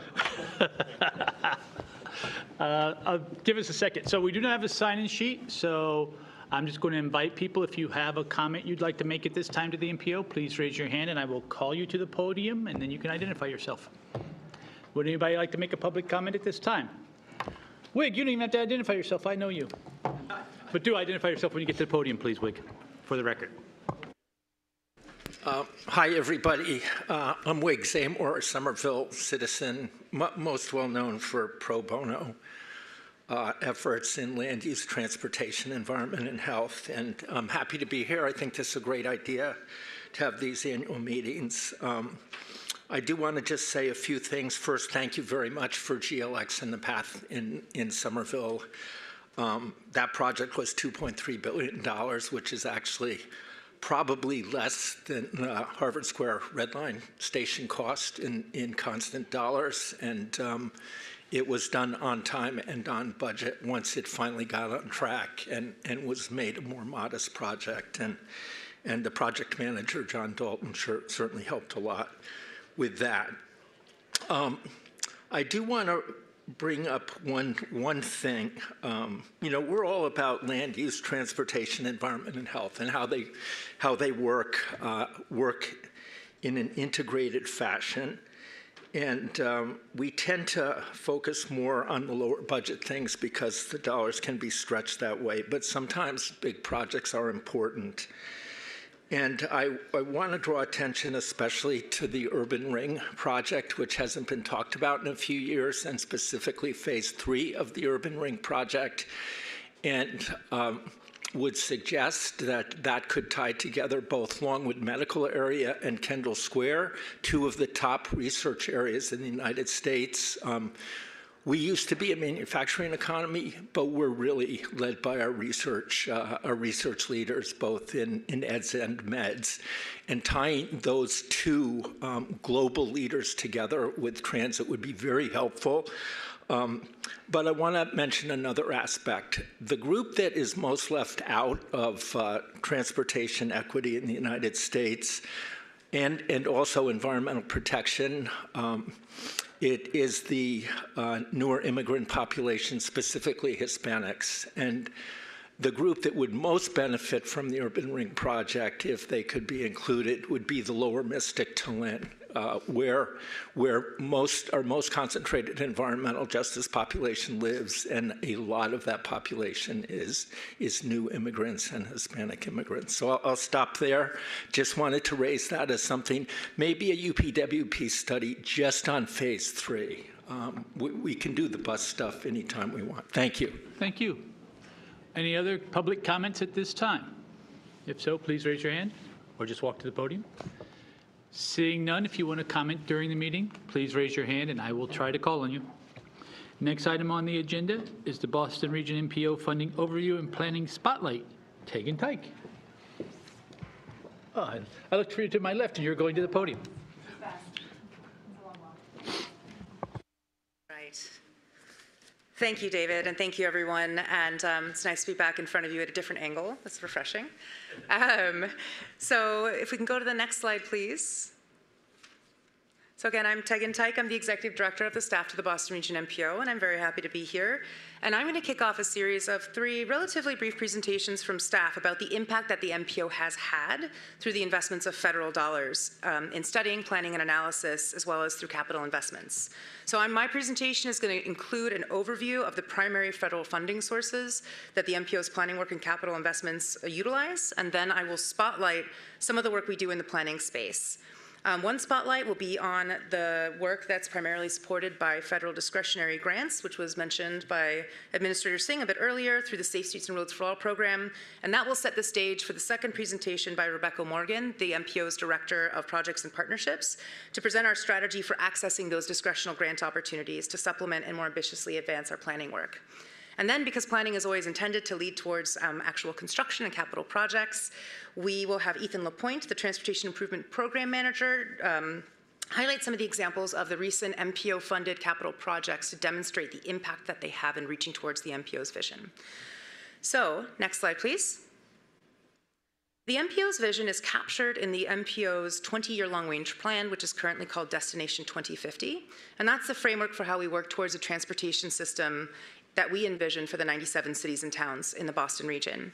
As it says in the vision statement, we strive to create a modern and well-maintained transportation system in support of a region that is sustainable, healthy, livable, and economically vibrant. And to get there, we have to invest in safety and resilience with a big focus on equitable access and providing a variety of ways for people with diverse needs in our region to access opportunities in our region. Next slide, please. So let's first talk about planning funding, which is what we use first to help advance our vision. That funding is primarily federal in its source, and it's authorized through the transportation reauthorization legislation, currently the bipartisan infrastructure law. These federal funds, as has also been mentioned, have to be matched from local sources, typically 20% of the total funding. And in Massachusetts, that local source typically comes from our state sources. All of the planning work carried out in the year of work that we do is captured in a unified planning work program, which is the MPO's annual plan. And the majority of that funding comes specifically from federal formula 3CPL and 5303 funds. And last year, in federal fiscal year 2024, the Boston Region MPO received $5.9 million of combined federal 5303 and PL funding and the local match from state sources. And that's represented by the blue portion of the pie chart on the slide. And also thanks to the BIL, in federal fiscal year 2025, that number is going to go up by over $500,000, and we will have $6.5 million inclusive of local match of federal 3CPL and 5303 funds available. The MPO also receives funding from other sources, which can be discretionary grants and also other funding from our partner agencies and cities and towns in efforts to directly support them in their planning work as well. Next slide, please. So moving from planning to capital funding, the BIL also authorizes funding for transportation construction projects in states and regions.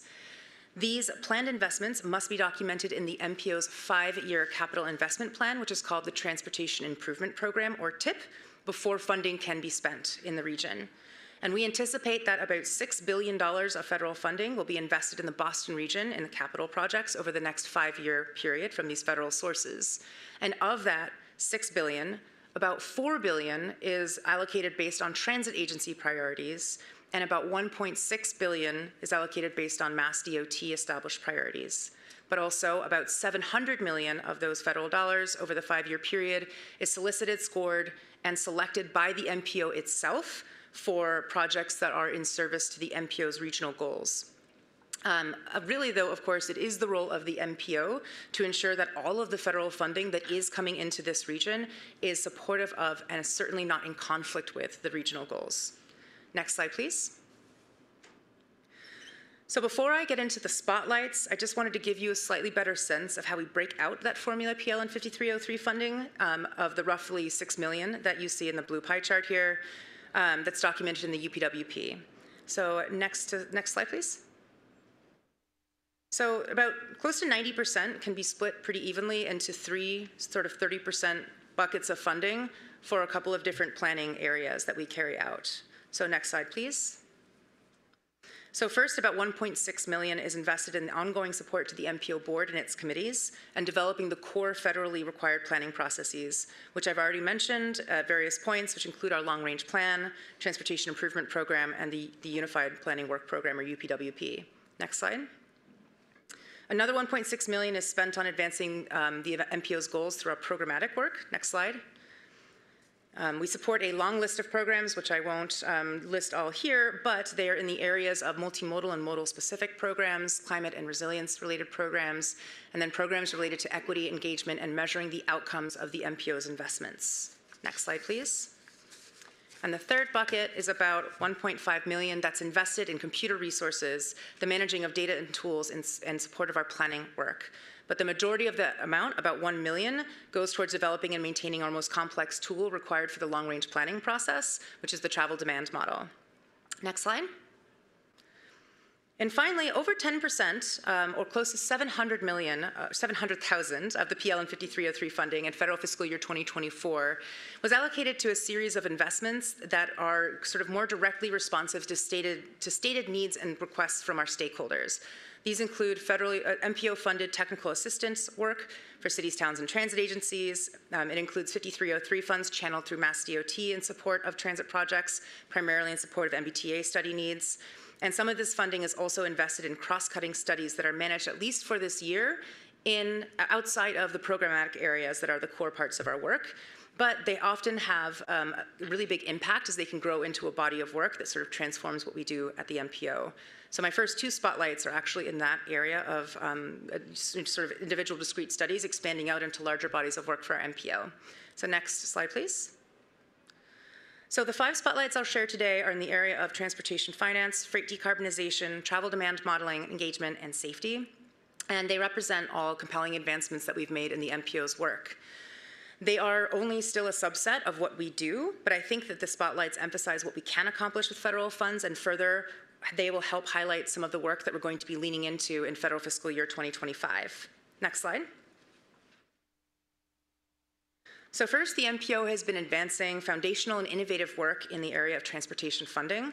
In federal fiscal year 2024, we completed an assessment of roadway pricing strategies across the country for lessons learned and potential relevance for the potential implementation in the Boston region. Also in federal fiscal year 2024, we were engaged by the MBTA to explore the application of funding strategies used by pure transit agencies across the country for their potential relevance in helping to increase revenue to support providing reliable transit service in the Boston region. And that study was called the MBTA Sources of Community Value. These 2 studies generated a lot of interest, especially in the context of the broader conversations happening in the Commonwealth around transportation funding and finance.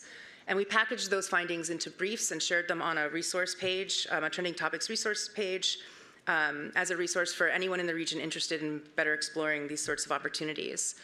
And then the MBTA Sources of Community Value report was shared with the Transportation Funding Task Force for their consideration as well. So we're looking forward to continuing this really important body of work alongside other agencies' work and the task force work itself. The MPO is investing in a follow-on study in federal fiscal year 2025 to explore the potential impacts of roadway pricing if implemented in the Boston region. And we're also advancing this type of research through our core programmatic work in equity, engagement, and data analysis. So we're looking forward on building on what we've learned here and bringing it into the long-range plan update, which we've just kicked off and is expected to be complete in about 2027. Next slide.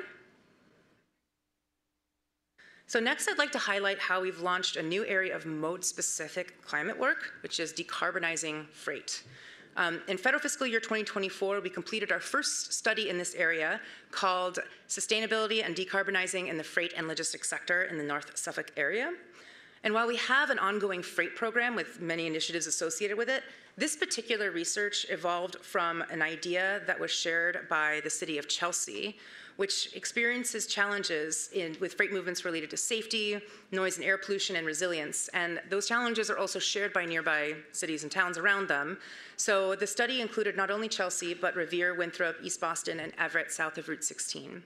Now, of course, any challenges related to freight have to be explored in the context of the really essential role that freight plays in our quality of life and the economic vitality of the region. So we worked within that context to identify regionally relevant decarbonization strategies that would also be supportive of the important role of freight in our region. We looked at electrification and alternate fuels, air quality reporting, shifting modes, and improved coordination where that would be feasible. So what's next in this space? We'll continue to work on this as part of our freight program, and we'll begin to develop a regional freight decarbonization plan supplemented with an additionally funded federal fiscal year 2025 study exploring the potential for e-bikes for first and last mile freight connections in the Boston region. And this work is supporting the recently established federal goal to achieve a zero-emission freight network by 2040. My third highlight, next slide, is about the evolving use of data and tools at the MPO, and specifically the release of the MPO's newest travel demand model, also known as TDM-23. This represents a new approach to the practice of travel demand modeling, not only in the Boston region, but also relative to the practice as a whole across the nation. We developed and released TDM-23 as a publicly accessible resource with dynamic documentation that makes its structure transparent to users and the public. And to date, over 20 of our regional partners and members of the modeling community, including regional planning agencies, universities, and consultants, have requested a copy of and received TDM-23. The approach to being transparent and public in this release is that it gives us an unprecedented opportunity to work with our partners in the model development community to really improve the value of this resource as a tool in supporting decision-making and working towards the transportation visions we have for our future in the region. So in addition to being accessible to the travel demand modeling community, TDM23 also has a user guide that provides great visualizations of model outputs to help those of us who are not experienced in software development to also be able to understand what information these tools can bring to the decision-making process. So I'm very grateful for that.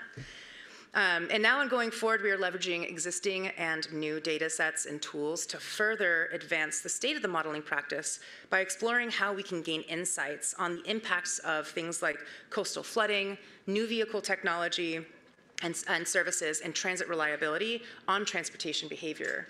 Also, the MPO is investing funding to develop another model, the FTA STOPS model, which will give us the ability to rapidly produce transit-focused ridership estimates that will be really supportive in some of the regionally relevant projects that we are supporting with this tool. So we're also looking forward to applying TDM23 in our next long-range plan, which I already mentioned is kicked off and should be used in or around, or completed in around 2023. And this travel demand model is a necessary part of developing the long-range plan. So fourth, next slide, please. I'd like to spotlight how we're continuing to enhance our ability to reach stakeholders in the region, particularly those with less input to date into the transportation planning process. We've been evolving the medium through which we share our work with the public to make it more accessible to people in the region.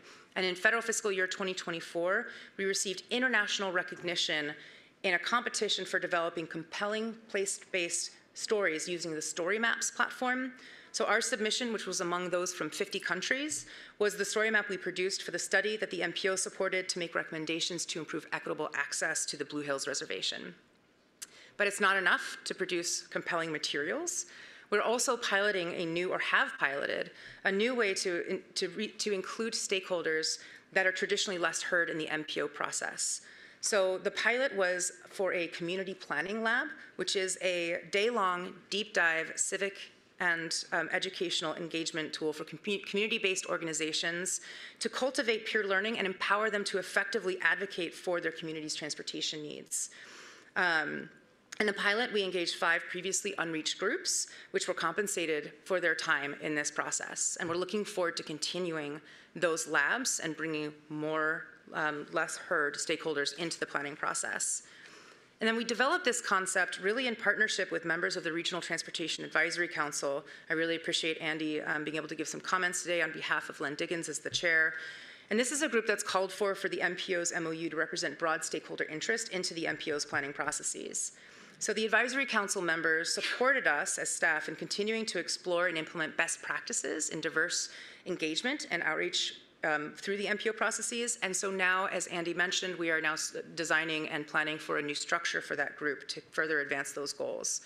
Andy also kind of covered my talking points. We held a closing ceremony celebration with the current structure and members of the advisory council yesterday, really recognizing their contributions to this MPO, this board, and to the region, of which there were many, many contributions they have made over the years. And I'd like to share my personal gratitude to Len Diggins, who's chaired this group for 5 years and represents them on this board. And he will continue to serve on this board during the transition period, and so he will continue to benefit from Len's participation until that transition is complete. So my final, next slide. My final federal fiscal year 2024 planning spotlight today relates to the unprecedented opportunity we have had in the last year as an MPO to advance safety as an umbrella for all of our work. And thank you to Administrator Singh to already calling out the success that we have had in being awarded almost $10 million through the 2 federal Safe Streets and Roads for All grants that we applied for and were able to secure. And with that funding, we will be able to make ambitious progress towards the MPO board's commitment to achieving 0 traffic fatalities and serious injuries in the region. The SS4A funding supports us in establishing our first region-wide Vision Zero action plan, and then continue to test the implementation of that plan through demonstration projects in specific cities and towns. And we're really looking forward to continuing to work with all of you and the Vision Zero Task Force on this work. In December 2025, we expect to have that action plan in place, and we'll be continuing advancing the plan and demonstration grants through federal fiscal year 2028. Next slide, please. So just to close, I hope these spotlights have helped illuminate what we can accomplish using a unique collaborative regional framework to advance the transportation vision for our future. Through the planning work, such as I highlighted today and much more that I'm not able to talk about today, we really have the ability to demonstrate the power and impact that the MPO as a federally funded regional organization can have in leveraging dollars and resources to implement change. So again, thank you for your role in all of that and support to staff in this work. And with that, Mr. Chair, I'd happy to pass the meeting back to you. Thank you, Tegan. Questions for Tegan? Hey, Tegan, I just have a quick one before you leave. So the SS4A demonstration grants, do you have selected communities? Are you waiting till the planning grant is done to select communities? Like, how are you actually determining where you will put the demonstration grants? I was going to ask if my expert in this grant process could give him very accurate. She's up next, she's up next anyway. I know, Perfect. it's a good point. I can generally respond, but I think she will give you the most accurate as to where we stand with our coordination with Sure, municipalities. and yeah, I'm just interested. It's not a gotcha question No, at all. no, okay? absolutely. No, I just, Yeah. Rebecca. Happy to respond. So it's a bit of a mix. As part of the application, we did reach out to cities and towns in the region and talked about projects that they've already been thinking about that fit within the general structure that we're developing as part of the action plan. And also, we've done a robust safety analysis that identified where there's high-risk locations, and so we're going to use that data to also identify other locations to do these implementations. Excellent, thank you. Any other questions? Yes, Julia. Oh, sorry. Quick question about the TDM 23. Maybe I missed that in what you said, but was it developed in 2023? I heard you say like we have these goals by 2023, and I was a little confused. So the model name is TDM 23. Yeah. It's based on base years and years that are used in the modeling process. So this was released within the last federal fiscal year fully publicly. I don't have the exact month in mind. I feel like I should because there was a lot leading up to that release. But it's been developed for a couple of years and released just in this past federal fiscal year. In 2023 still. Yes, federal fiscal year 2024. Okay. But in calendar year 2023, okay. I believe, which is within the federal fiscal year. It was going to bother me Not later in the day. Like, yeah. If you want to talk about the state fiscal year too, we can do that. No, thanks. Okay. Thank you. Any other questions? Thank you, Tegan. Thank you very much. Oh, wait, I'm sorry, I'm sorry. Jen has a question.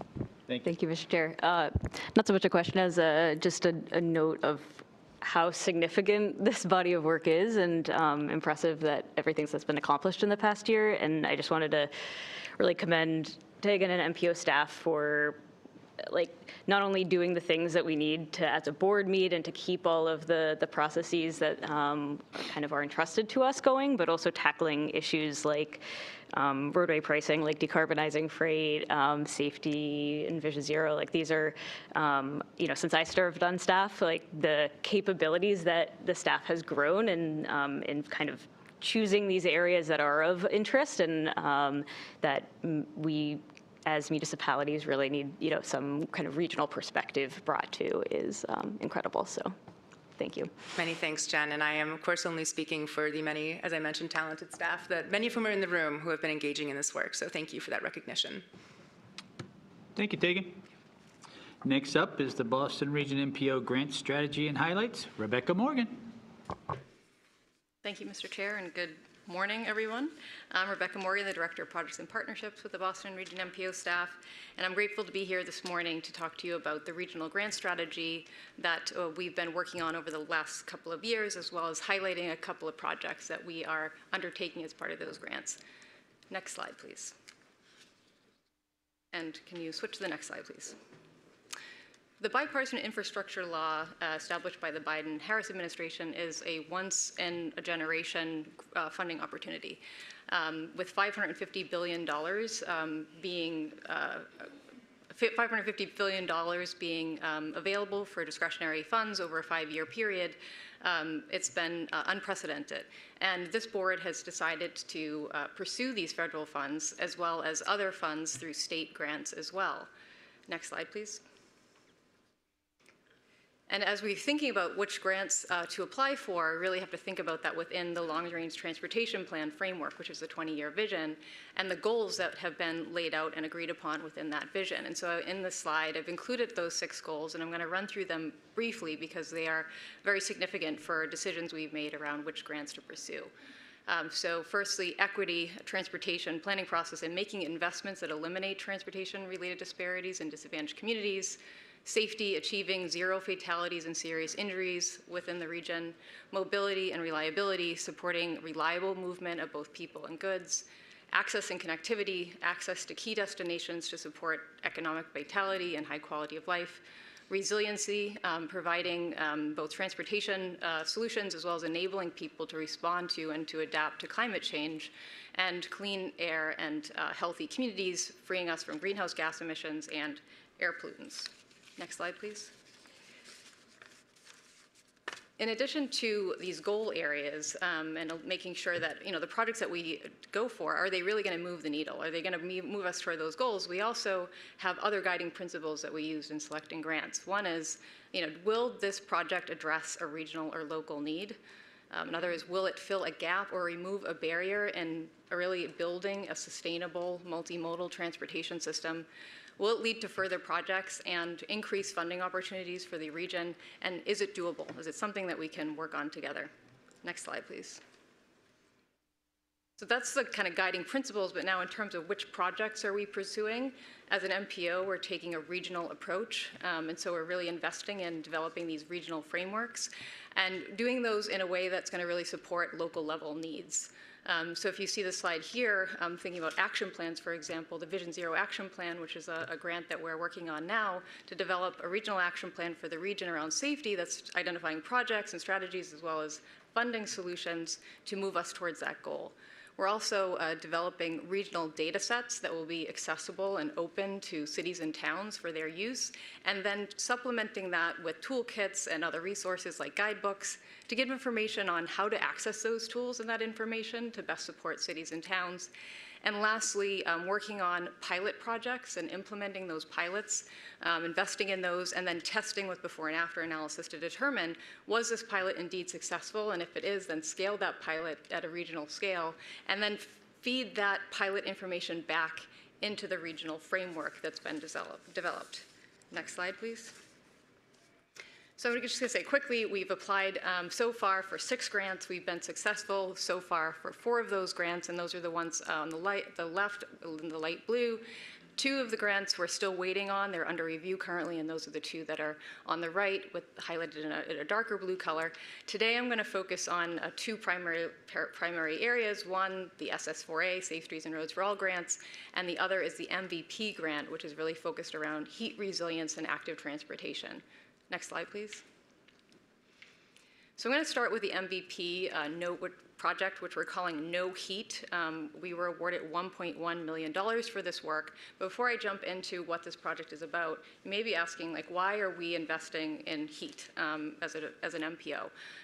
As you know, we had a pretty hot summer.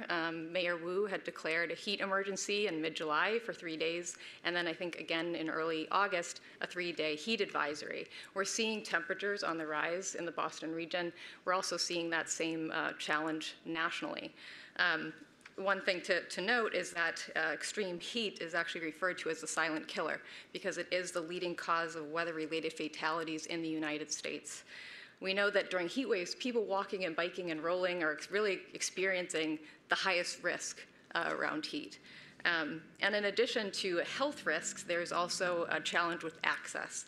My colleague, Ronak Basu, had worked on a study, and one of those findings, the major findings, was transit accessibility actually reduces due to heat, that the perceived distance that someone has from where they are to a transit stop actually increases as heat rises. So that's kind of just some context of why we decided to pursue this study. And so just a little bit on what we're doing.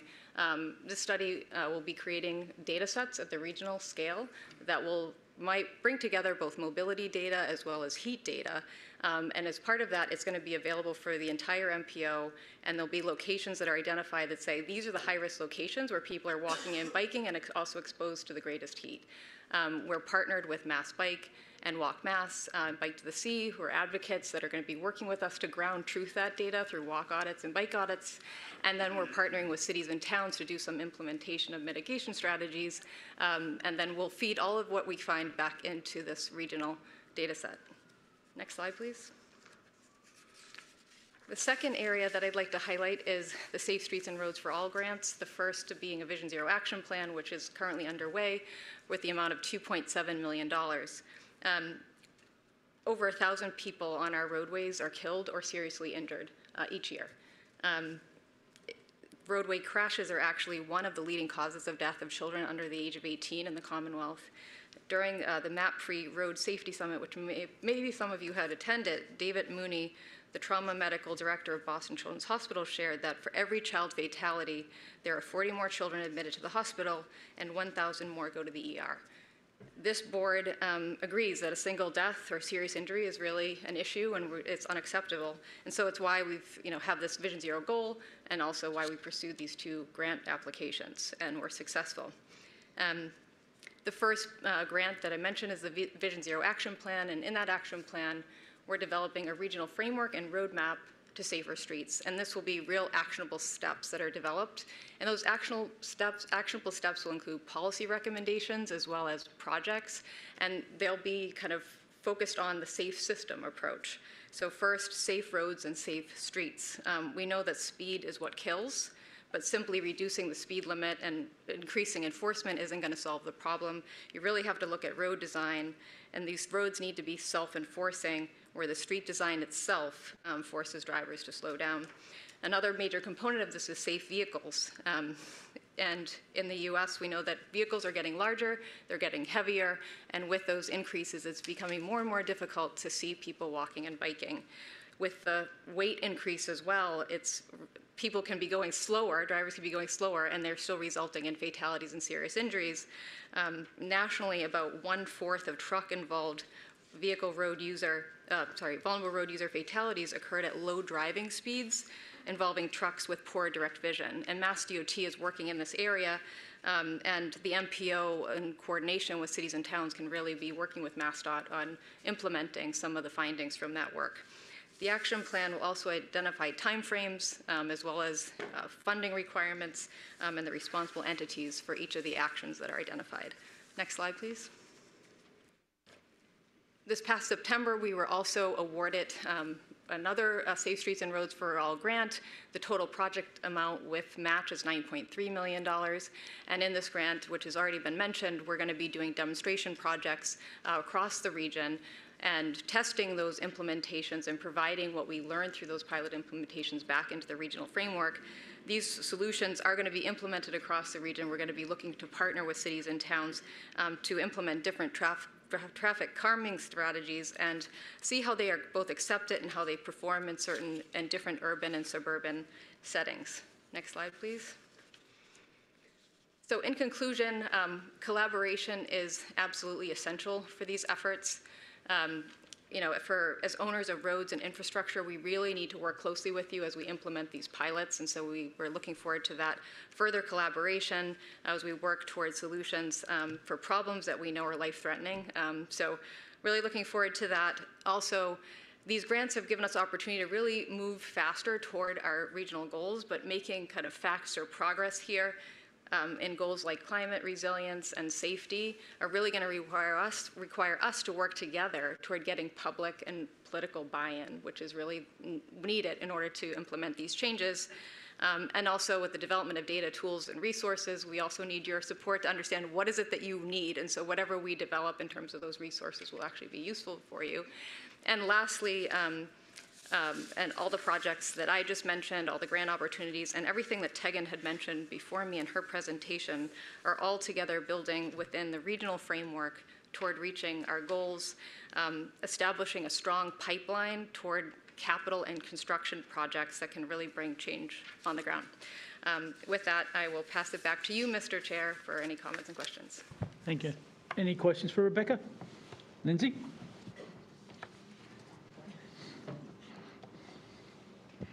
Rebecca, thank you so very much. I wanted to comment in particular on, I'm thrilled to hear all of those updates, but if I can lean into one of them, and that's the issue of heat.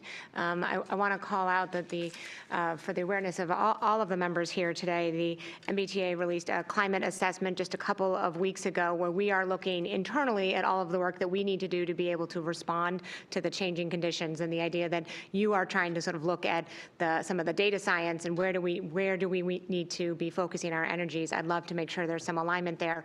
We know that greater than 60% of the people who take transit walk to transit, and if it is, and they often stand in the sun to wait for transit. And so how do we think about our future development and those, and then internally, how does that relate to staffing plans that we might need to have if we have a lot of heat stress for our staff? How do we think about that? How does that impact potential service? And so I think we're at a really great place to bring some tighter alignment between the work that you're doing so that those data outcomes can inform some work that we're doing. So I wanted to both bring awareness for everybody that that's important work that we're doing, but would welcome some and really would offer up some of my staff to kind of be thought partners with you so that that output can really be put to use next summer, frankly.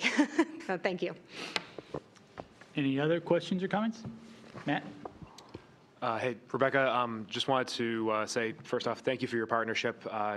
Really appreciate working with you over, on these grants and sort of going forward. Hope to do some more of that. But I'll just echo what Lindsay says. Well, love to partner with you and think through this heat resiliency point. Heat resiliency is something that Mayor Wu has been, prioritizing and trying to think through how we can enhance our city in terms of having a more resilient and equitable sort of planning around this. And I'll say, in terms of bus stops in particular, Boston has nearly 2,000 bus stops. We only have shelters at 300. So thinking through that heat resiliency point, maybe you get shade from a tree, maybe you get shade from a building, but so many of these people are waiting at bus stops without shelters or without any type of heat cover. So, love to partner with you and think through that a little bit more. Thank you, Matt. Any other questions or comments? Seeing none, thank you, Rebecca, very much. Next item on the agenda is the Boston Region MPO Capital Investment Impacts. Ethan LaPointe. Thank you, Mr. Chair, and I think we're still in morning. Good morning, everybody. My name's Ethan LaPointe.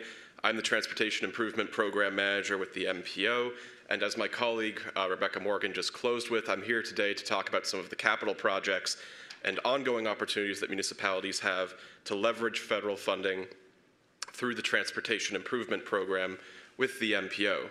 If we can go on to the next slide, as part of this presentation, I'm going to be highlighting the benefits of some of the investments that the MPO has made in recent years, and by some, what I'm really referring to is a very select few specific locations that help to illustrate some of the region-wide work we've been conducting. You heard earlier from the Highway Administrator as to the breadth of all projects that are happening, not only in the Commonwealth, but also at a smaller scale within the region. This is a very small subsection of that. So if we can go on to the next slide, what this presentation is really going to kind of focus on are three key areas. One, where has the MPO undertaken investments in your communities with regard to complete streets projects, but also targeted intersection improvement projects? Two, how are the investments that the MPO makes, that this body votes on, consistent with, and how do they advance the MPO's vision, goals, and objectives? And most importantly, for everybody in this room, what are the kinds of benefits that these projects have delivered for your communities and also the greater Boston region? So with that, if we can go on to the next slide.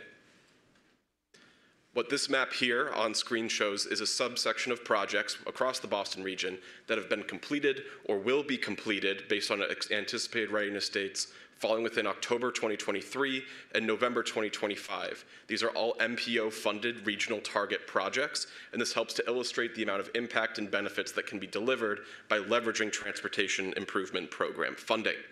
Each of these investments, as we go on to the next slide, are meant to work towards our long-range transportation plan goals that really outline and set the foundation for the TIP, and also help to ensure that they can deliver these kinds of outcomes to see what we would want in the Boston region. These, for this presentation at least, are the outcomes of improving safety, enhancing access to transit, improving transportation equity, constructing projects that are supportive of new housing developments, and also, most importantly, connecting the transportation system where projects that are being implemented or will be implemented are attached to and connecting and complementing each other.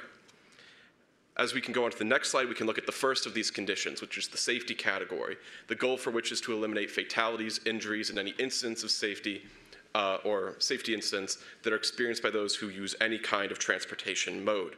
To help highlight this, if we can go on to the next slide, there's an image that we have here that helps to show how many of the different kinds of targeted safety projects that the MPO undertakes begin on corridors that may lack any kinds of quality or really any infrastructure for individuals to safely walk or bike to get to the destinations they need to go to.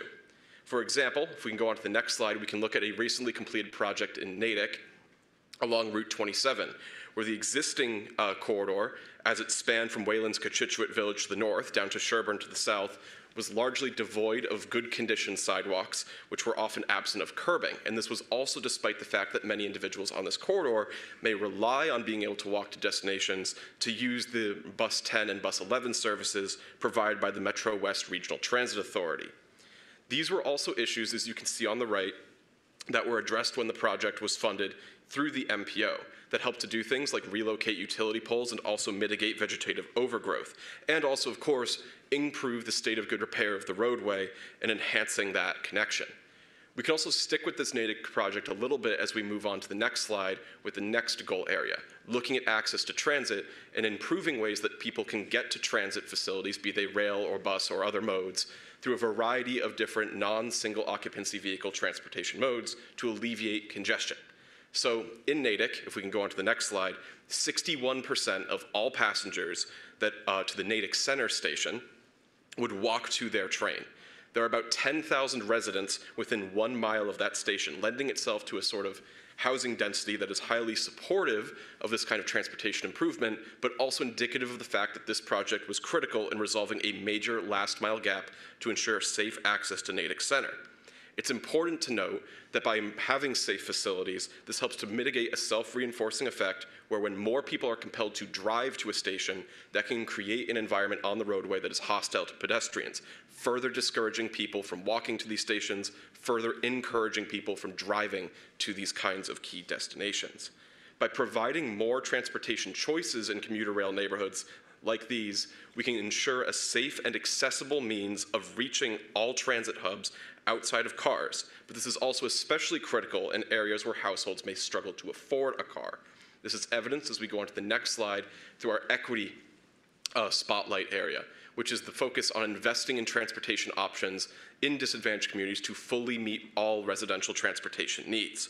Here we can shift our focus a little bit on the next slide by looking at the conditions of two projects in Everett and Chelsea, one on Broadway in Chelsea and one on Ferry Street in Everett, both of which ran entirely through environmental justice neighborhoods. These are also corridors that support 3 MBTA bus routes that, through the bus network redesign effort, would all be slated to be high-frequency routes. These routes, if we can go on to the next slide, are the 104, 110, and 116, and 85% of the riders of the 104 and 116 hail from low-income households. It's also important to note that post-COVID, these routes have retained 93% of their pre-COVID ridership. As we go on to the next slide, it's important to note in looking at these projects, or really all projects that we would consider near bus stops, that the vast majority of individuals walking to their, or trying to take a bus are walking to that bus stop. But it's also important to note that this is hazardous. Recent analyses, studies, and efforts from MassDOT have indicated that in the Boston area, 50% of all accidents involving a pedestrian have occurred within 300 feet of a bus stop. But these areas only reflect about 16% of all of our roadways in the region. This reinforces the kinds of needs for projects that install curb bump outs to slow down vehicles that are approaching pedestrian crossings, improve daylighting measures that help to prioritize a focus on individuals at these crossings rather than solely visibility for those who are within cars, and also protected bicycle lanes at main intersections. It's also important to note that this is not only a critical investment for those who are currently using transit services, but those who would do so with enhanced service. This is illustrated in part by another project elsewhere on the next slide within the community of Newton. In Newton, this helps to address our proximity to new development category. If we can go forward again, please. Onto the next slide, thank you. To help improve multimodal access to jobs, affordable housing, and essential services, as highlighted on the next slide, through the city of Newton with a Needham Street corridor project that was recently funded. Needham Street serves a critical retail and commuter corridor with several key crossings over both Interstate 95 and the Charles River.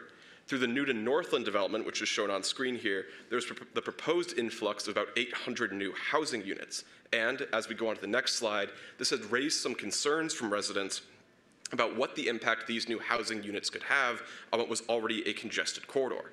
It's worth noting that there was already transit service here that would have connected this development using MBTA bus service to the Green Line and the commuter rail. However, the limited pedestrian and bicycle infrastructure to help make that final last mile connection was potentially discouraging to the use of those alternative modes. As we go on to the next slide, one of the really key goals of the Highland and Needham Street Corridor project was in delivering complete street projects in anticipation of that new development to help challenge the idea that new developments means more congestion by providing that space for alternative modes that can alleviate congestion. It's also important, sticking here on this corridor as we go on to the next slide, to highlight how connections between previous and upcoming projects help to close different gaps in our transportation network for seamless travel. As we go on to the next slide, it's important to know that the MPO does not consider projects in isolation and prioritizes ones that connect to completed projects that could be built in the future. It's also important to recognize that residents are rarely making trips that end at the borders of their communities. Let's start by looking at a project which is a little bit difficult to see here on screen, but it's in black, and it's a 2014 MPO-funded bridge replacement project, which helped to provide crossings over both the Charles River and Interstate 95. This project predated the Highland Avenue and Needham Street project we just discussed, but it really provided this initial cornerstone of protected bicycle lanes and refurbished sidewalks, which were then extended on the next slide when the Highland Avenue and Needham Street project was completed. It's also worth noting on the next slide that there is a third project, which is working through the design process and now seeking construction funding through the next TIP for federal fiscal years 2026 to 2030. This project would seek to extend these connections further into downtown Needham to their commuter rail stations, and also then create a seamless avenue for folks to walk, bike, or roll through the different commuter rail stations, up over Interstate 95 in the Charles, and all the way into downtown Needham. It's worth noting as well, while we're also on the next slide, we've mostly been discussing complete streets, intersection improvements, and roadway projects, that there's other ways to provide this connectivity as well. The Bruce Freeman Rail Trail is exemplary of this not only within the Boston region, but the fact it extends beyond it, starting in Lowell in initial phases in 2009.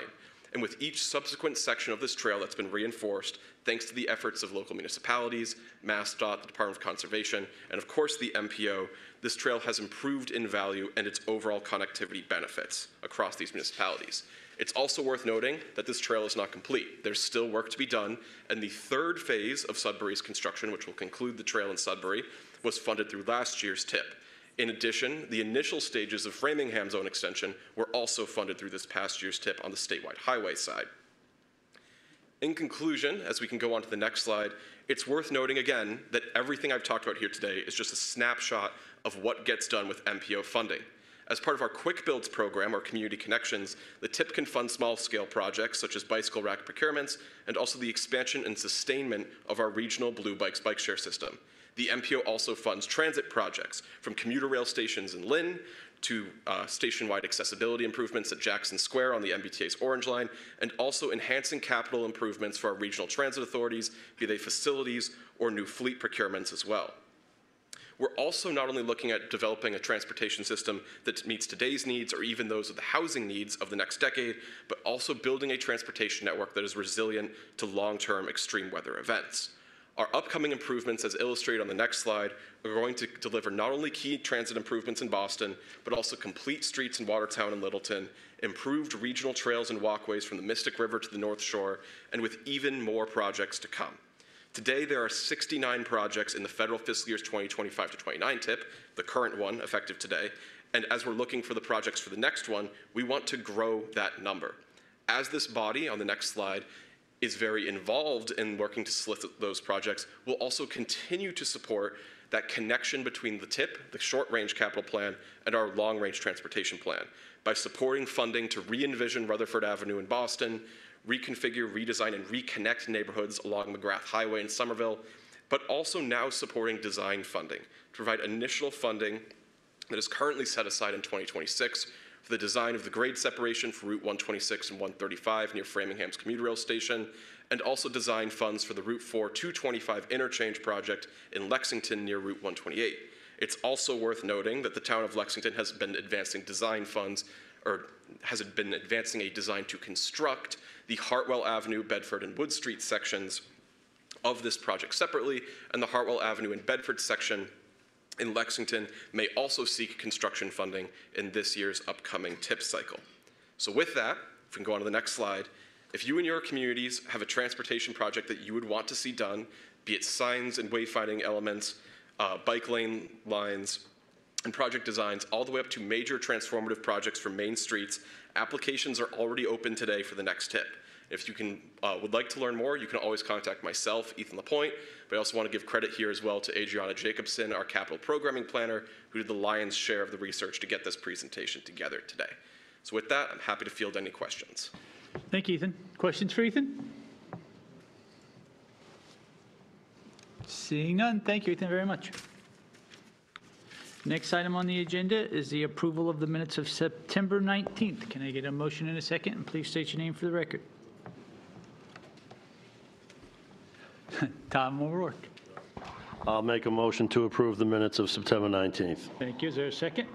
Jin Rowe. I will second that motion. Motion has been made and seconded. Any comments, changes, questions, or suggestions? Seeing none, please call the roll. David Muller. Yes. John Bouchard. John Bouchard, yes. John Romano. John Romano, yes. Lindsay Heffernan. Lindsay Heffernan, yes. Sarah Lee. Yes. Julia Wallers. Julia Wallers, yes. Anna Switlikowski. Hannah Swilakowski, yes. Matt Moran. Matt Moran, yes. Jen Rowe. Jen Rowe, yes. Eric Molinari. Eric Molinari, yes. Ned Codd. Ned Codd, yes. John Alessi. John Alessi, yes. Bernard Green. Bernard Green, I have to abstain. Do we have Tom Bent? Tom Bent, yes. Kristen Guichard. Kristen Guichard, yes. Dennis Giambetti. Dennis Giambetti, yes. Darlene Nguyen. Darlene Nguyen, yes. Melissa Tentopoulos.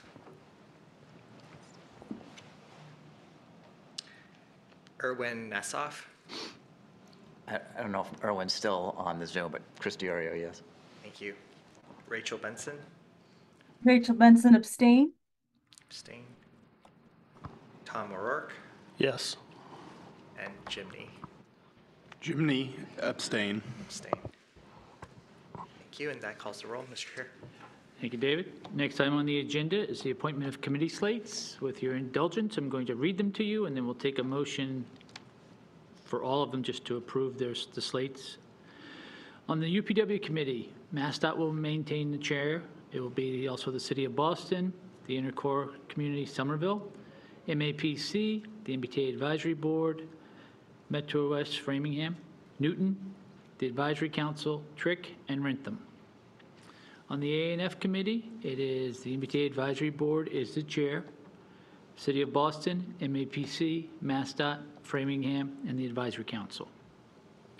On the Congestion Management Committee, it is the City of Everett is the chair, City of Boston, MassDOT, Massport, MBTA Advisory Board, the RTAC, the Town of Arlington, and Trick.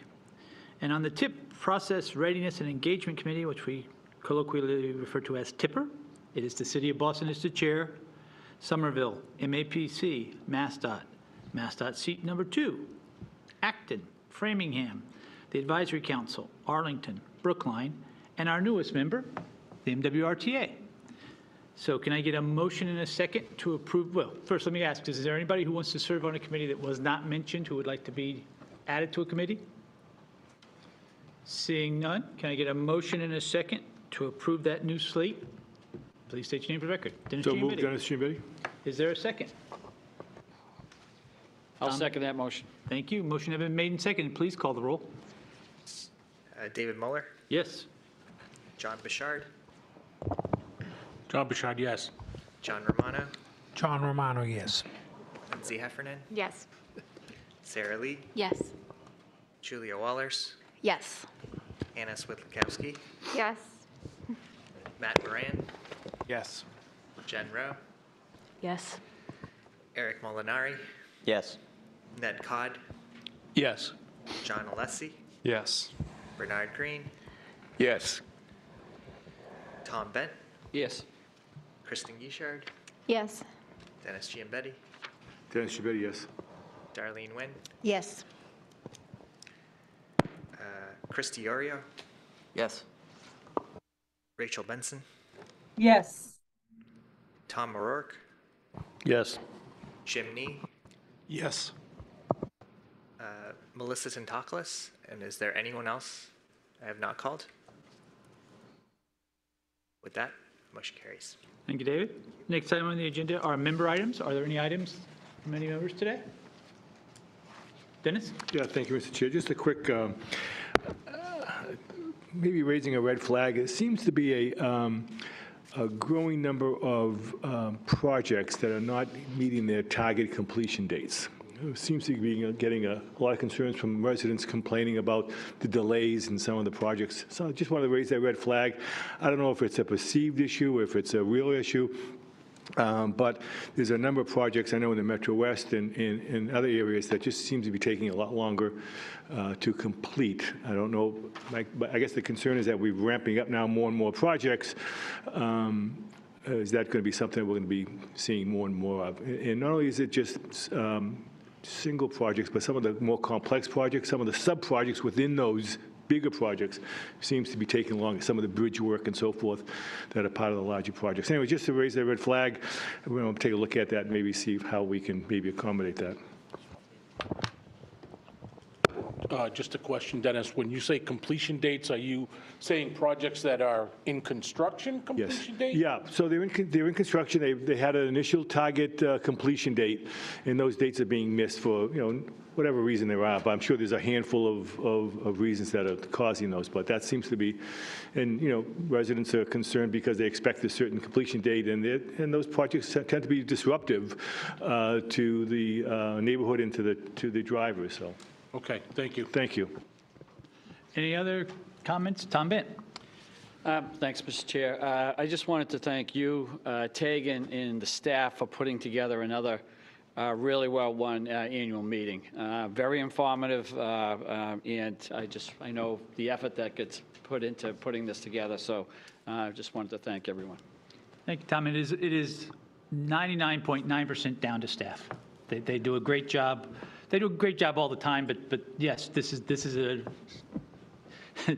I'm sure Tegan could tell you over a beer sometime the horror stories of getting this all done. But yes, I 100% second that. Staff did a great job. Thank you so much. Any other?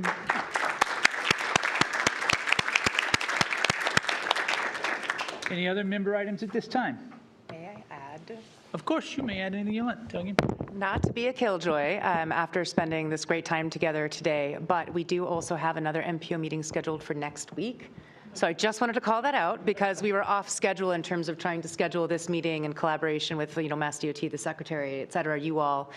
So we will see you again, but virtually next week, please. We have lots of important things that we're covering over the next 3 meetings, including major project updates, launching the TIP, a long-range plan update, and other things. So thank you for your time, and I will look forward to seeing you next week. Thank you, Tegan. And now I will take a motion and a second to adjourn, and please state your name for the record when making the motion. Tom Bent. Tom Bent, I'll make that motion to adjourn. Jan Rowe. I'll second that motion and also just thank everyone for making it here in person. It really makes it all worthwhile. It is wonderful. Motion has been made and seconded. Without objection, we are adjourned. Thank you all very much, and thank you everyone who attended.